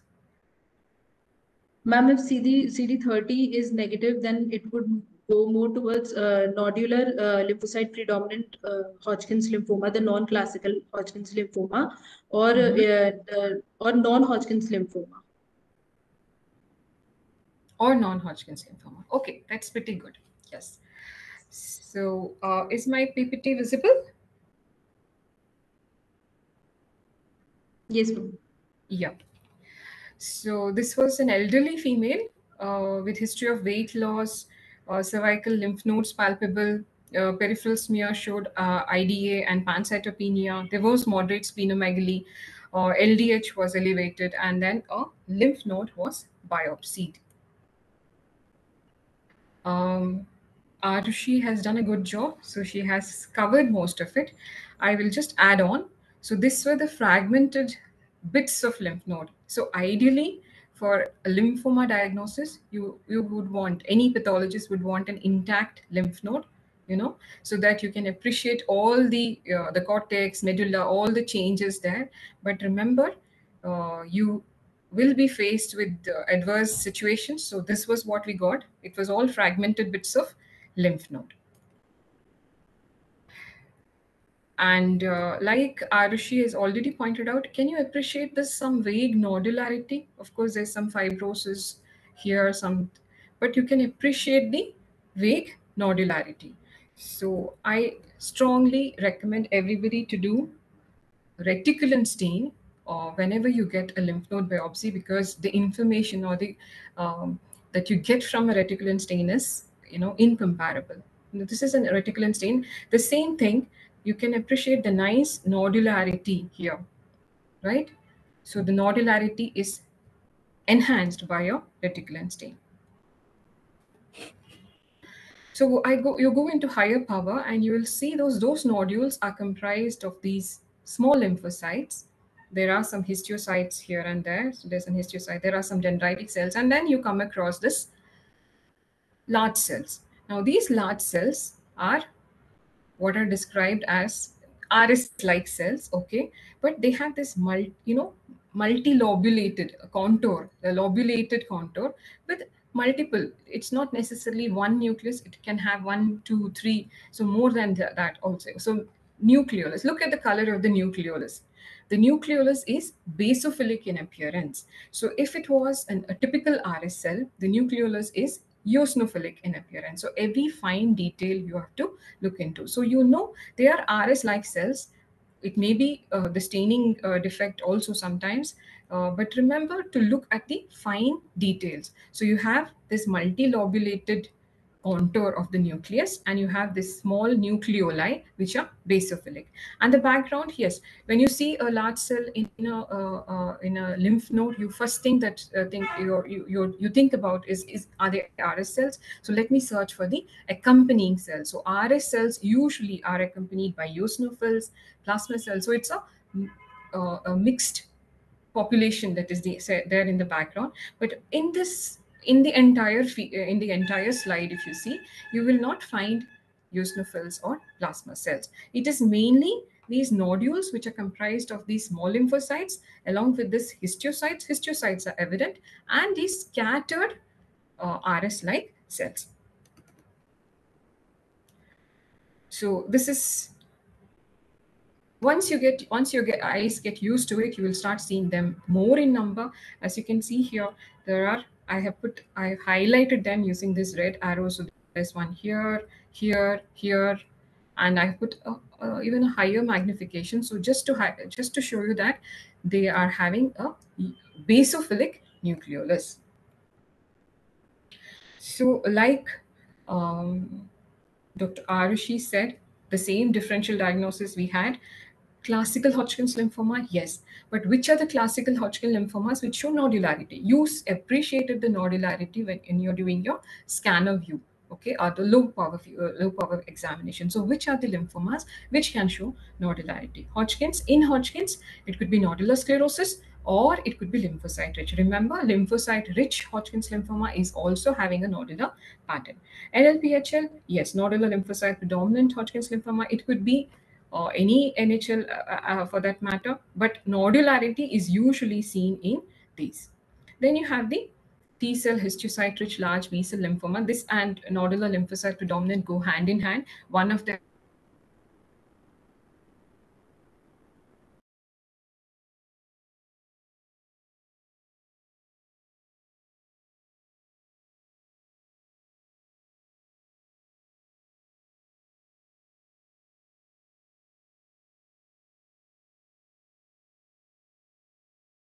cells are there in the background.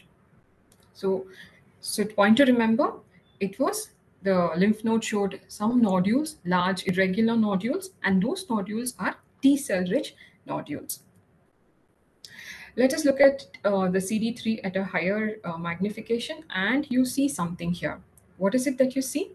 This is the large cell. The large cells are CD3 negative. Is that all that you want to pick up from this image? No. You have to see that they are forming rosettes. The T cells, the CD3 positive T cells, are rosetting around these large cells, what are called as T cell rosettes. So T cell rosettes are seen.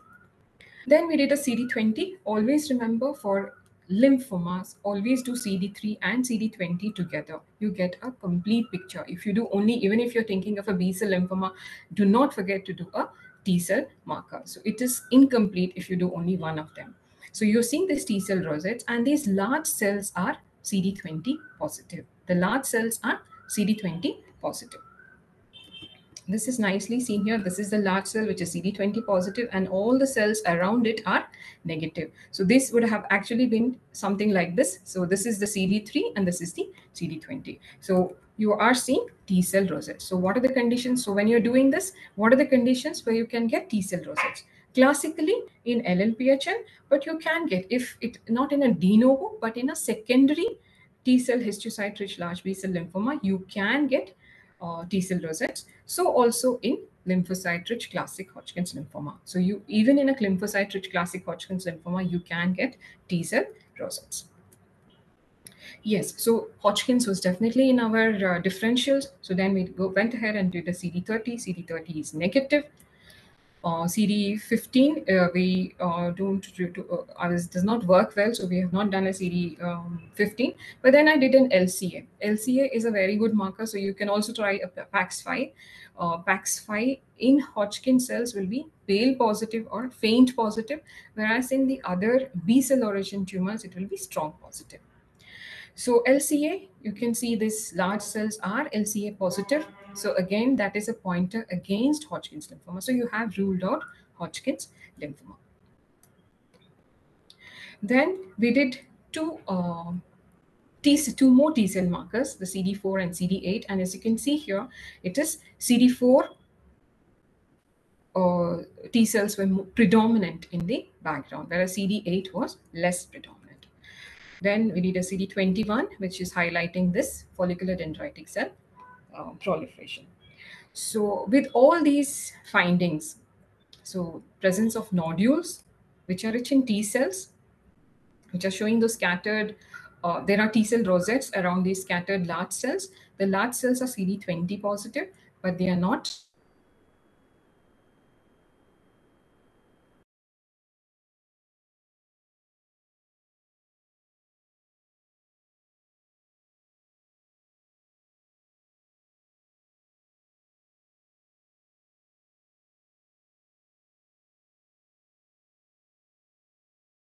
was positive. So with this, we came to a final diagnosis of nodular lymphocyte predominant Hodgkin's lymphoma. Just that diagnosis is not enough. So we added this pattern D with T cell rich nodules. We will learn about these patterns in the next few slides. So this was the final diagnosis. Patient was stage 4 because he also had, it was an advanced disease because splenomegaly was there and bone marrow came positive.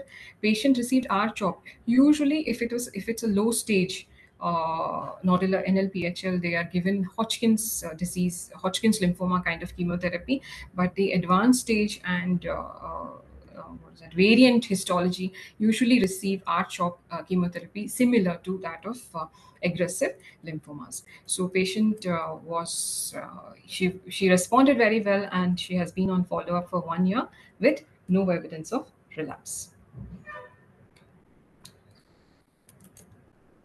So let us learn a few more points about nodular lymphocyte predominant Hodgkin's lymphoma. Now, do we call it as NLPHL or with all the data that is coming in that suggests that it is not Hodgkin's and it is actually a B-cell lymphoma. So this is the new term that you have to remember. It's not as nodular lymphocyte predominant B-cell lymphoma.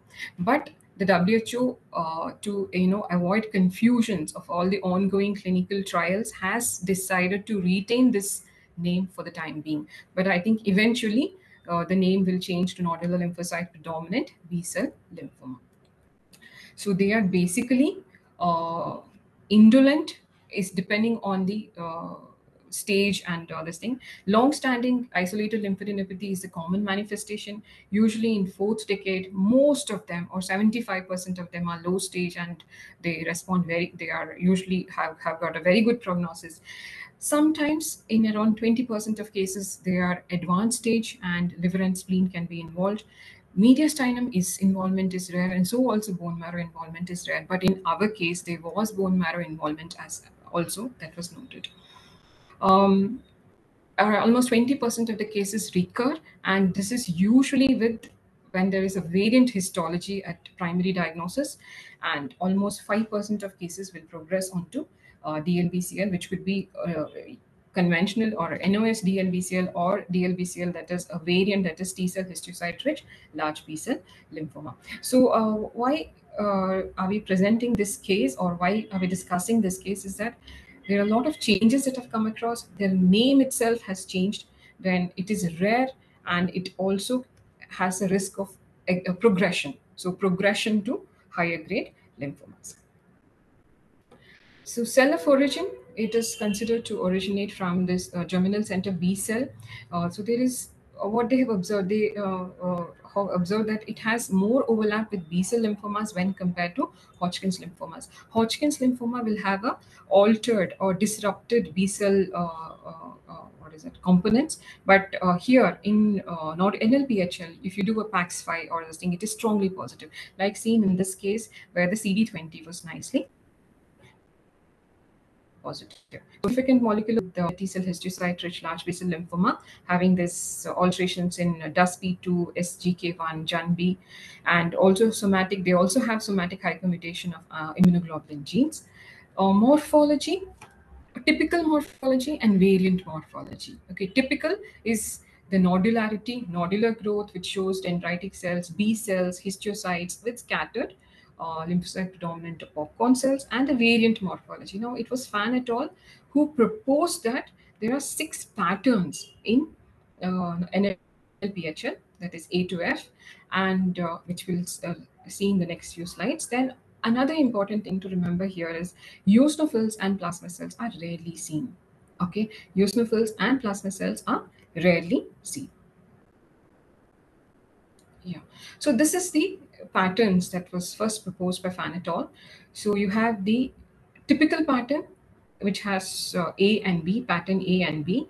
So this gray area stands for B cell area, whereas the X stands for LP cell, and the white or the colorless area stands for the T cell area. As you can see here, pattern A shows nice B cell rich nodules, and within the nodules see the LP cells. Pattern B, similar to pattern A, because that's why it's considered as typical, but pattern B shows the serpiginous. It is not that well-defined nodules, it shows serpiginous aggregates of these B cell or serpiginous B cell aggregates with this LP cells within those aggregates. Then you have the variant histology, starting with pattern C. Pattern C has more of T cells. So as you come down to the pattern variant histology or the pattern C to E, you will see that the B cell area is shrunken and you have more of T cell rich areas. So pattern C has these nodules, but the smaller nodules when compared to pattern A, and most of the LP cells are present outside the extranodular proliferation of the LP cells. Then you have pattern D, which shows T cell rich areas with these LP cells. Now, this was what we had observed in our case. We had these T cell rich nodules with the popcorn cells.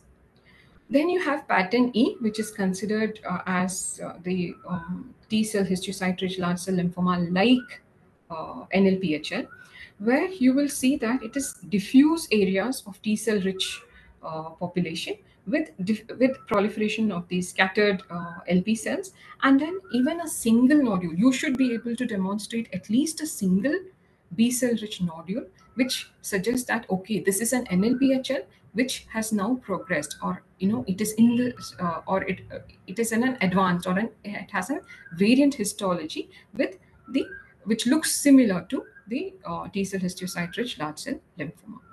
And then lastly is the pattern F, which has a moth-eaten appearance. Now C, D, E had a T cell rich background. Now again, pattern F has a B cell rich background, and it has these nodules of T cell rich areas plus these overall appearing like has a moth-eaten appearance. Now, why is this variant histology? Why are you talking about all these patterns? It is important to document them because this variant histology has been associated with advanced disease and higher recurrence rates. Like in the current case, you saw that patient had bone marrow involvement, patient had splenomegaly. So it was an advanced stage. It was a stage 4, in fact. So advanced disease and higher recurrence rate. So it is very, very important for you to document these patterns in your histopath report. And when we talk about NLPHL, the typical cells that you see in there, the tumor cells, because all these are the backgrounds, the tumor environment, the microenvironment. Okay, the tumor cells are these LP cells or the lymphocyte predominant cells, also called as the popcorn cells. As you can see here, they have a lobulated contour, small nucleoli, which are basophilic, vesicular nucleus, but these look like that of a popcorn kernel. That's why they are called as popcorn cells. Okay, and the immunophenotype also is very important. They are CD20 positive, PAX5 positive, strong positive. They could be the B cell transcription factors, which is OCT2, BOB1 will be positive, BCL6 will be positive, but the germinal center marker CD10 will be negative. CD10 will be negative, so also CD30, CD15, which actually helps to rule out that these are this is not a case of Hodgkin's lymphoma. This is or these are not RS cells.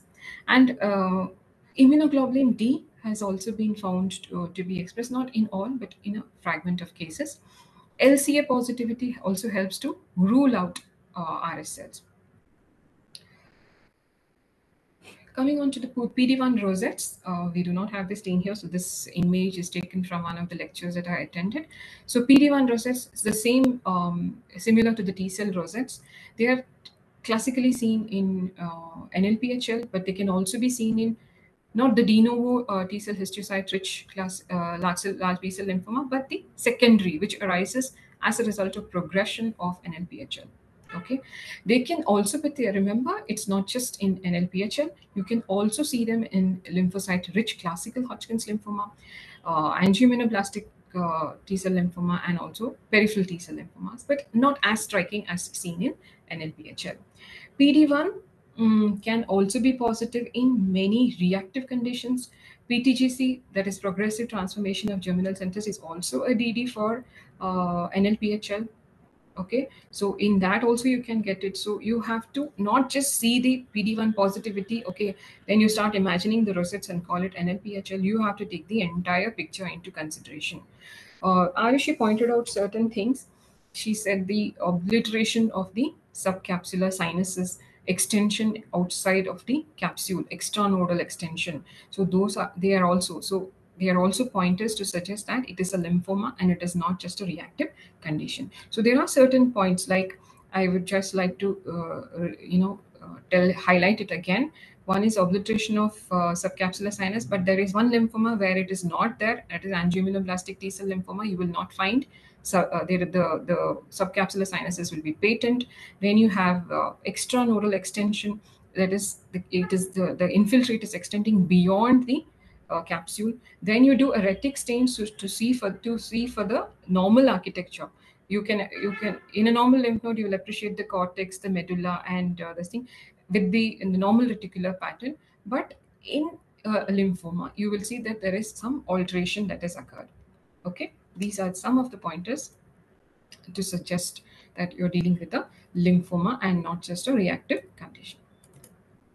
Yes, a very important point with NLPHL is you have to remember that they can progress on to a higher grade lymphoma, that is diffuse large B cell lymphoma, or a variant of it, that is the T cell histiocyte rich large B cell lymphoma. Some cases where NLPHL has followed DLBCL has also been described. So on morphology, what are the pointers? In NLPHL, it is nodular, it is B cell rich. This I'm talking about the classic or the typical way, not the variant morphology. In typical morphology, you have, that is the pattern A and B, you have the B cell rich nodules. Then you have the T cell histiocyte rich large B cell lymphoma like NLPHL, where you get diffuse with focal nodule. They say at least one nodule should be there for you to call it this entity. Okay, this is nothing but pattern E, and here you get a T cell rich background. Again, the T cell histiocyte rich large B cell lymphoma, here you will not find any nodularity. So if you do a CD21, there will be no staining at all. And here also it is a T cell rich background. Now DLBCL, which arises from NLPHL, could be this or T cell histiocyte rich large B cell lymphoma. So what happens in a typical DLBCL that arises from NLPHL? Here you'll see that you see sheets of these large cells. They can retain their LP-like morphology with that popcorn appearance, or they can look like immunoblasts or centroblasts. So, so let's to wind up, I would say that it's very important to remember this entity because its name itself can be, most probably it will be changing, but we have to wait for the WHO to recommend it. Yes. Thank you. I wind up my session.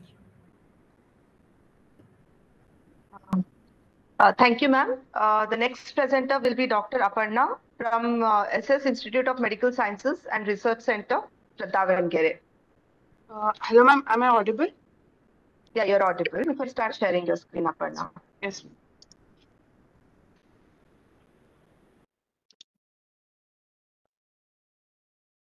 Ma'am, is it visible now? Hello. Good afternoon, everyone.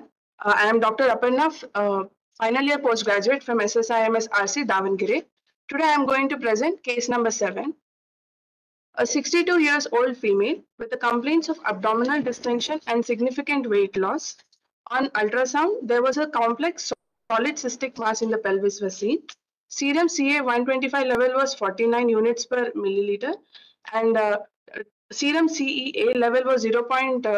Nanogram per deciliter, and it was in right ovarian mass. Similar two sections were given for the diagnosis. They showed cystic area and a predominant solid area. First, we are going to see the cystic area. There were varying size of cyst showing secretions and also the clear spaces. These cysts were lined by stratified columnar secreting cells, and at places they were multi-layered. Mixture of patterns were seen. Few areas were showing papillary pattern and few showing the glandular pattern. The solid predominant area, the tumor cells were arranged in lobules divided by the delicate fibrous septa. These are the delicate fibrous septa dividing into the lobules. The individual tumor cells show the clear cytoplasm, abundant clear cytoplasm with a vesicular nucleus and prominent nucleoli.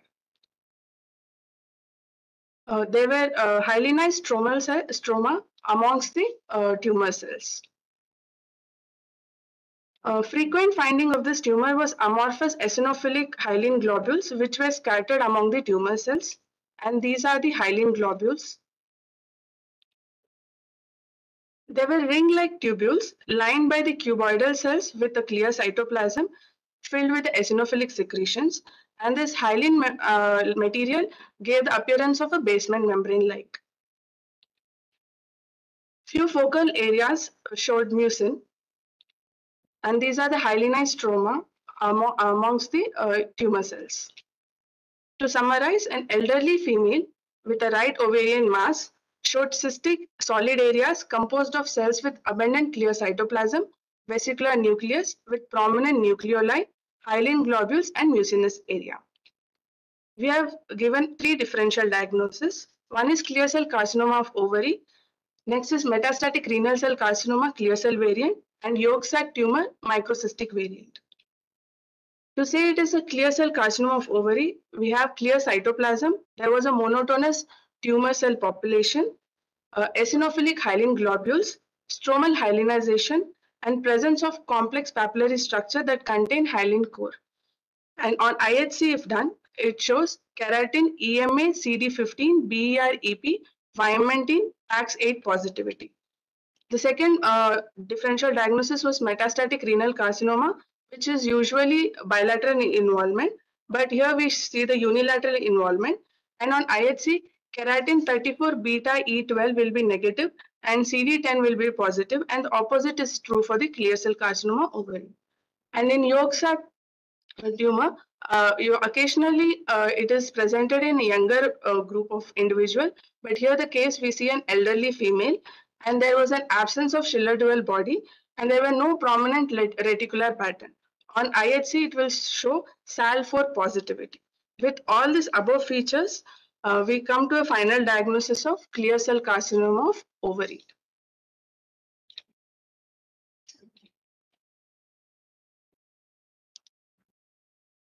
Thank you, Dr. Aparna. The case will be discussed by Dr. Vishwath Vyasa.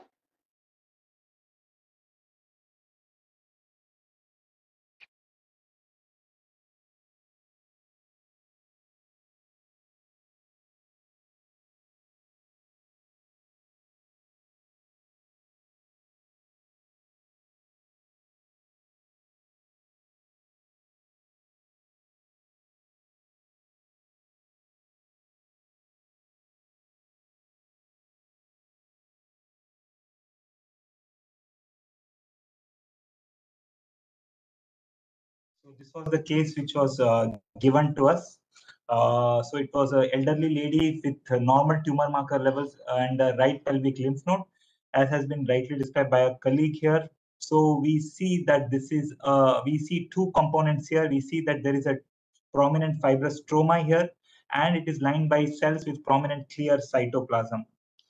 So we see that, and there is some secretions there. So we have a fibromatous stroma, and we have cells. We have a tubulopapillary and more cystic areas, which are lined by a single layer of cells with a clear cytoplasm. Some tubular areas here, and amidst fibromatous stroma, and some prominent clear cells. Clear cells, we see that there is something called as the hobnelling or the antipodal arrangement of the tumor cells also, which we can see here.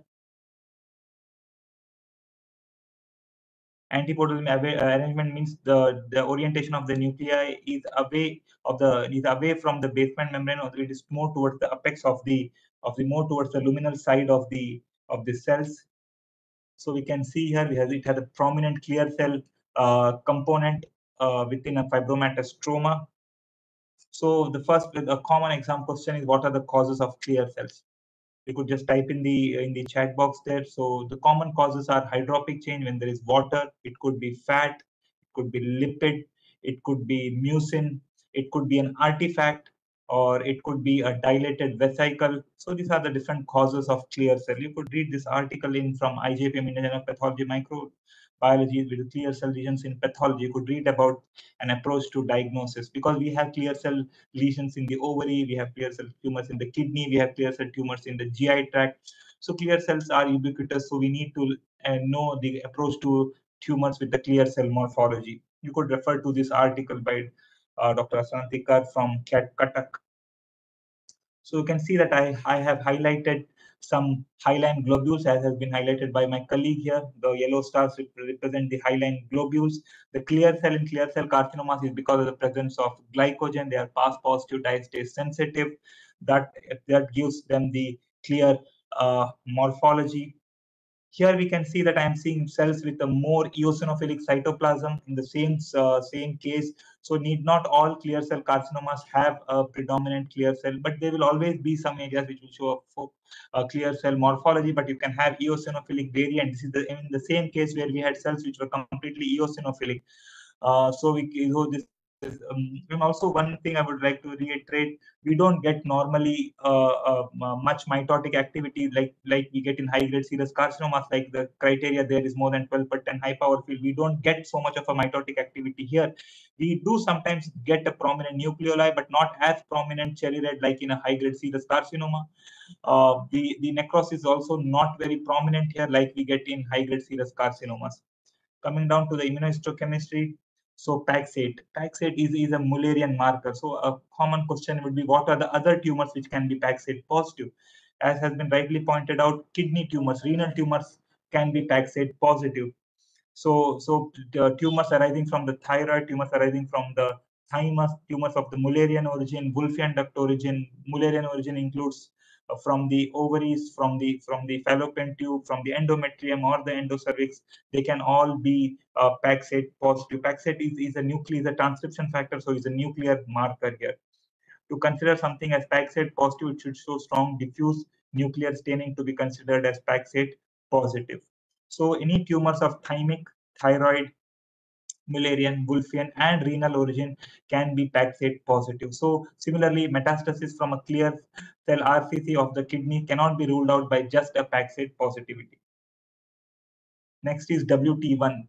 So WT1 stands for Wilms tumor 1. WT1 is commonly seen expressed in high grades or serous tumors of the ovary, both low grade, high grade, and benign. So what is the internal control here? Internal control is that it highlights all the endothelial cells. So what are the other tumors which can be WT1 positive? Other tumors include, it can be most commonly it's mesothelial, any mesotheliomas, adenomatoid tumors, sex cord stromal tumors, tumors of endothelial differentiation. They can all be even serous tumors, benign serous, borderline and high grade serous. They will be positive for WT1. So we should know what is the internal control and what are the other tumors which are positive for WT1. But this case was negative for WT1, ruling out a serous carcinoma. Napsine, we all know, is a typical marker for pulmonary origin, but napsine is a beautiful marker which can be used to diagnose clear cell carcinoma of the ovary. We can see that mostly tends to be patchy. You can have areas which are strongly there, which some areas which are showing a patchy expression. So napsine is a good marker. Again, we can see here that there is a kind of a patchy expression of napsine, but it's definitely positive. Napsine is a cytoplasmic stain. MACAR. What is MACAR? We typically associate MACAR with prostate cancers. MACAR stands for alpha-methyl coenzyme racemase, which is typically expressed by the prostate cells of the prostatic origin. But we know that MACAR can be expressed by clear cell carcinomas of the ovary, can be expressed by papillary RCC of the kidney. It is expressed by hepatocellular carcinomas. It can be expressed by a subset of colorectal and gastric carcinomas. Also, MACAR is not typically restricted. MACAR expression is not typically restricted to tumors of prostatic origin. This tumor here, all clear cell carcinomas of the ovary, are known to express MACAR along with napsin A. So napsin A and MACAR positivity, along with positivity for PAXate and negativity for WT1, helps us to come to a diagnosis. MACAR, again, we see it can have a patchy expression sometimes, but it's a cytoplasmic stain because it's an enzyme. Then next IHC which we did was a P53. P53 is important because we need to document the mutants type staining here, or P53 mutation. Clear cell carcinomas normally in 20 to 30% of the cases will harbor a P53 mutation. So what is the definition? I have seen many residents write P53 negative or positive. P53 is never positive or negative. Either you have a wild type staining or a mutant type staining. The new WHO in its 5th edition has revised its definition for P53 mutant type staining, where it can be a null phenotype because of a nonsense mutation in the P53 gene, where there's expression in less than 5% or none of the tumor cell. P53 is a nuclear stain. Then if it is being expressed in none of the tumor cells or in less than 5% of the tumor cells, it is considered a null type, and it is also a mutant type staining. Then you can have a strong diffuse nuclear staining. A strong diffuse nuclear staining in more than 80% of the tumor cell again makes it a mutant type staining, or that is because of a missense mutation. Or you can have a strong diffuse cytoplasmic staining. That also is now qualifies as a mutant type staining. So P53 mutations are immunohistochemistry interpretation of P53 protein is never a positive or a negative. Either it's a wild type or a mutant type of expression. So in this case, it was a wild type of expression because we expect P53. Although serious clear cell carcinoma of the ovaries are considered high grade, it shows P53 mutation in only 20 to 30% of the cases. They are typically associated with endometriosis.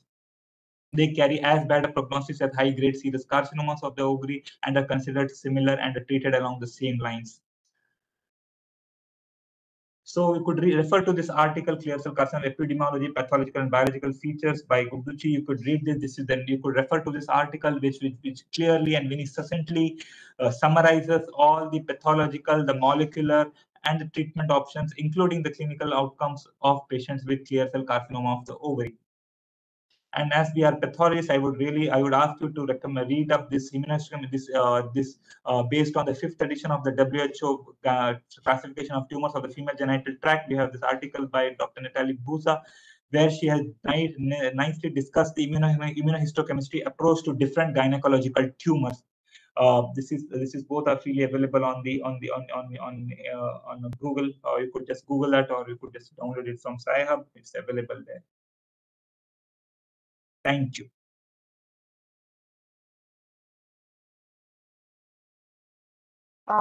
Thank you, sir. The next presenter, the last presenter for the day is Dr. Nabila Azad from Mahadevappa Medical College, Kalburgi.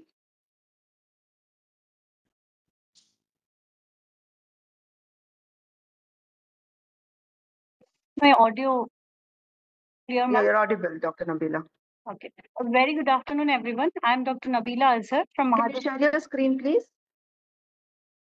Ma'am, Your is it visible? screen has it? It's not yet visible. Can you see it, ma'am? Not yet.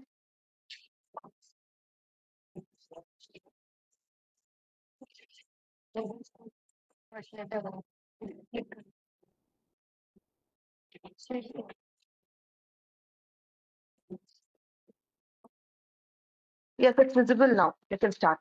Okay, a very good afternoon, everyone. I'm Dr. Nabila Azhar from Mahadevapura Medical College. The case allotted to us was TS female, complaints of menometrorrhagia, endometrial polyps was given.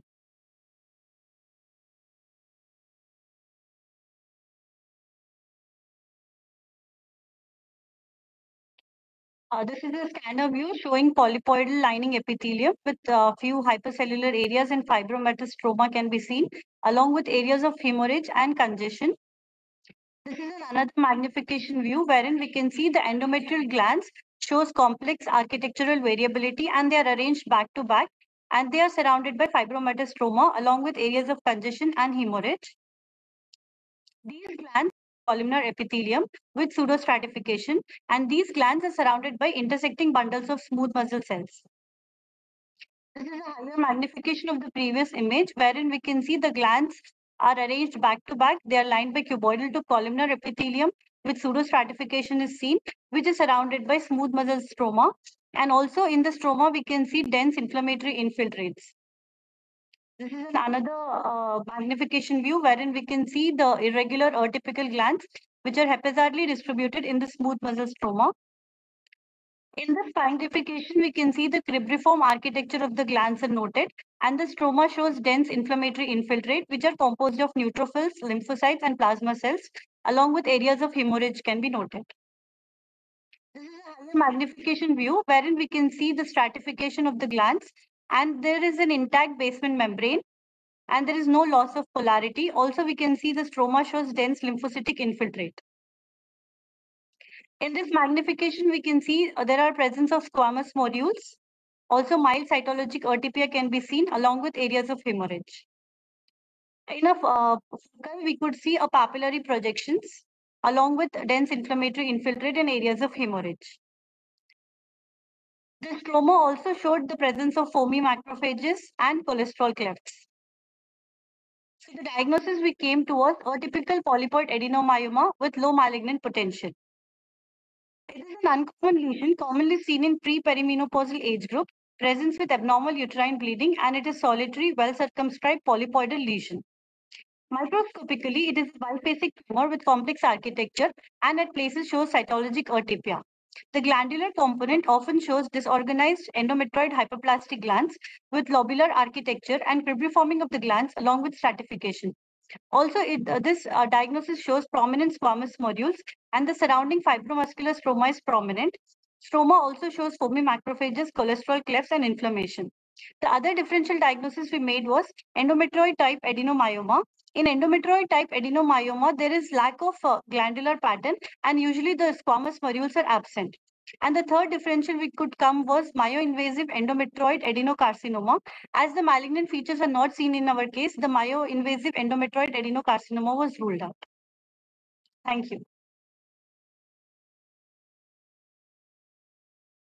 Thank you, Dr. Nabila. The case will be discussed by Dr. Vishwapriya, sir. Sir, over to you.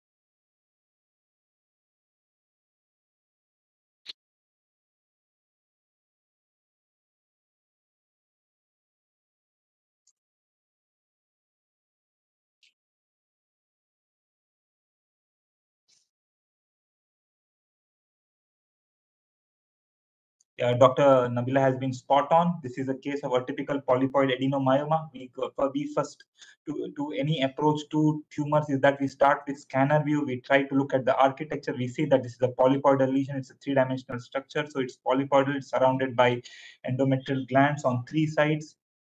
So what this is one slide from Morphal, which is highlighting all the three components as has been described by Dr. Nabila here. The red star here highlights the atypical endometrioid, the crowded. There is a lobular the arrangement of these atypical endometrioid glands.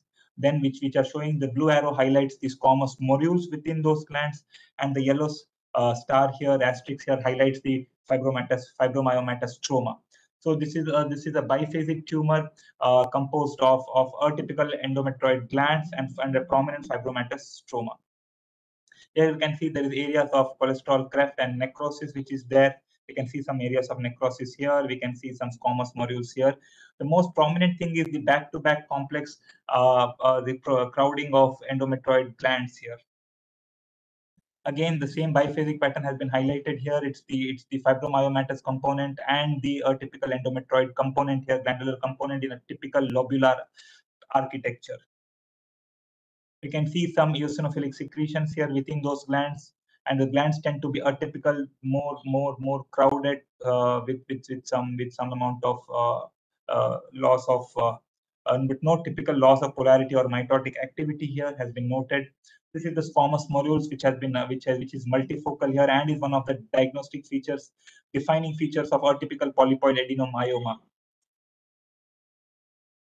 Same here again. Sometimes we can have it may not be fibromyomatous, it can be more fibrous sometimes. So what are atypical polypoid adenomyoma? They come under the category of mixed epithelial mesenchymal tumors of the uterine corpus in the WHO 5th edition of the WHO, which includes adenomyoma, atypical polypoid adenomyoma, and adenosarcoma. They are rare. The mean age is 39 years and typically involve the lower uterine segment. They typically present as a single polypoid lesion. Microscopy has been well described by Dr. Nabila here. It shows a lobular proliferation of irregular, architecturally complex, mild to moderately dysplastic endometrioid glands. There is glandular crowding, and squamous modular metaplasia is always present. One of the defining features here. Necrosis, almost always present. As squamous modular metaplasia is the defining feature, focal necrosis is almost always seen. Fibromyomatous to myomatous trauma is seen. What is of concern here is the risk of recurrence, which is about 30%, and risk of progression to malignancy, which is around 8-10%. So these tumors are not endometrioid endometrial polyps. They typically are sent as endometrial polyps, and they tend to have a higher chance of recurrence and higher chance of progression to malignancy. They normally do not harbor carcinomas, but they tend to progress to carcinomas. But endometrial polyps tend to harbor rarely endometrial cancers, endometrioid carcinomas within them. These tend to progress in around 10% of the cases. So just to summarize, they are biphasic tumors with atypical crowded endometrial glands, the stroma with squamous modular metaplasia, which is the defining feature, and you have fibromyomatous to myomatous stroma. So it's a rare entity with a risk of recurrence of around 30% and risk of progression to malignancy in around 8% of the cases. Thank you.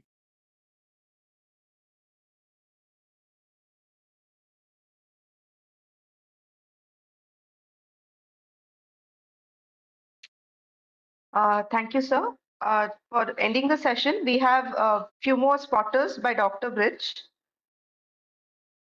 Sir, you can take over for a. Thank you, ma'am. Thank you, ma'am. So I have towards the end last two spotters. Let me share my screen.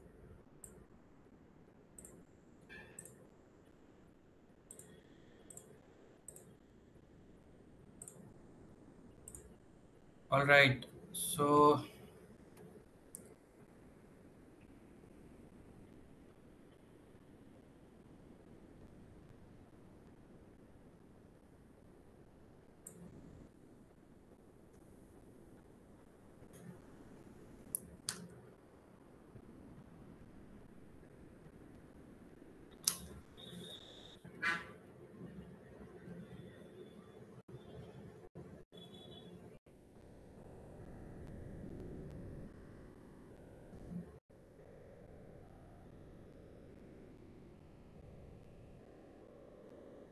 can I get some responses over here?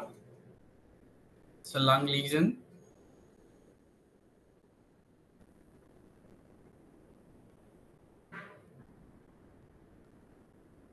Okay.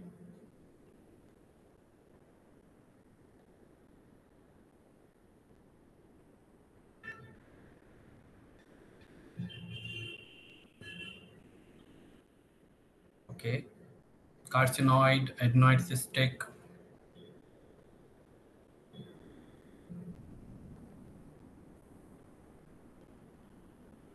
So we are revolving around carcinoid and adenoid cystic carcinoma.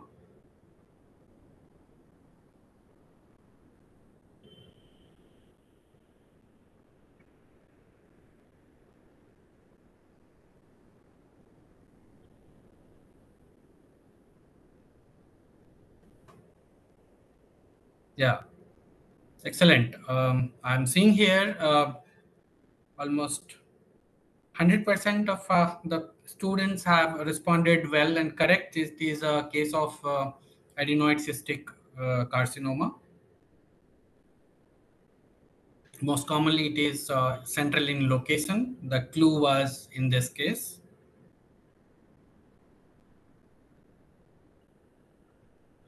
Okay. So the last spotters for the day.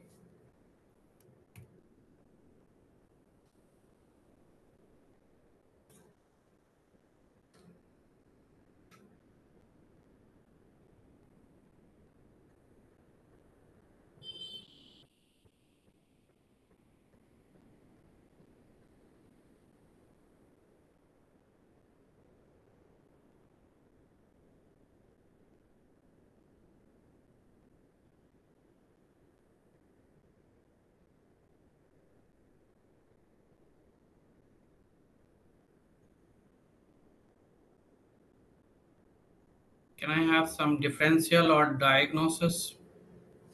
You can give diagnosis or differential diagnosis as well. Okay. Papilloma.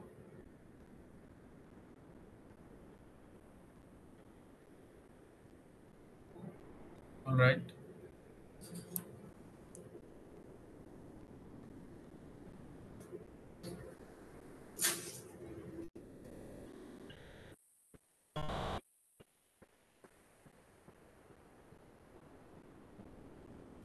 Okay, we are hovering around encapsulated intracystic papilloma, papillary or papilloma, intraductal papilloma, intracystic papillary carcinoma, intraductal papilloma. So there is a mixed response in this case. Many of PGs are thinking that this is a intraductal papilloma, which is a benign lesion, and some are thinking it is an encapsulated papillary carcinoma or intraductal papillary lesion. So what next?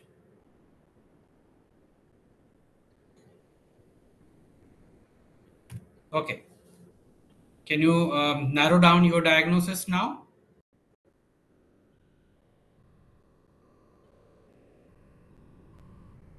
Okay. Nitya Prem has given a good differential diagnosis here.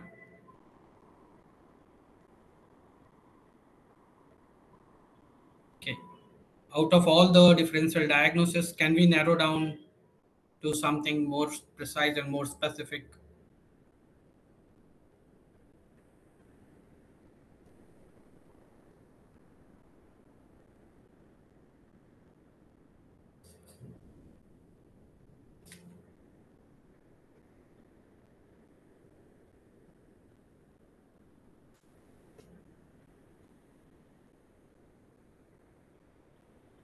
P63 is present all over the places. CK56 is retained, preserved. Okay, it's a benign lesion. So what is the lesion?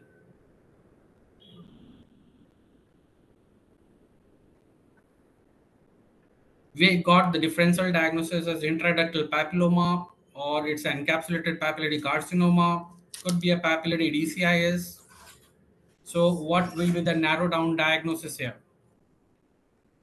Okay, papilloma, micropapillary carcinoma. All right. Why it can't be just an intraductal papilloma? Because myepithelial cells are present throughout, and it was also present at the periphery.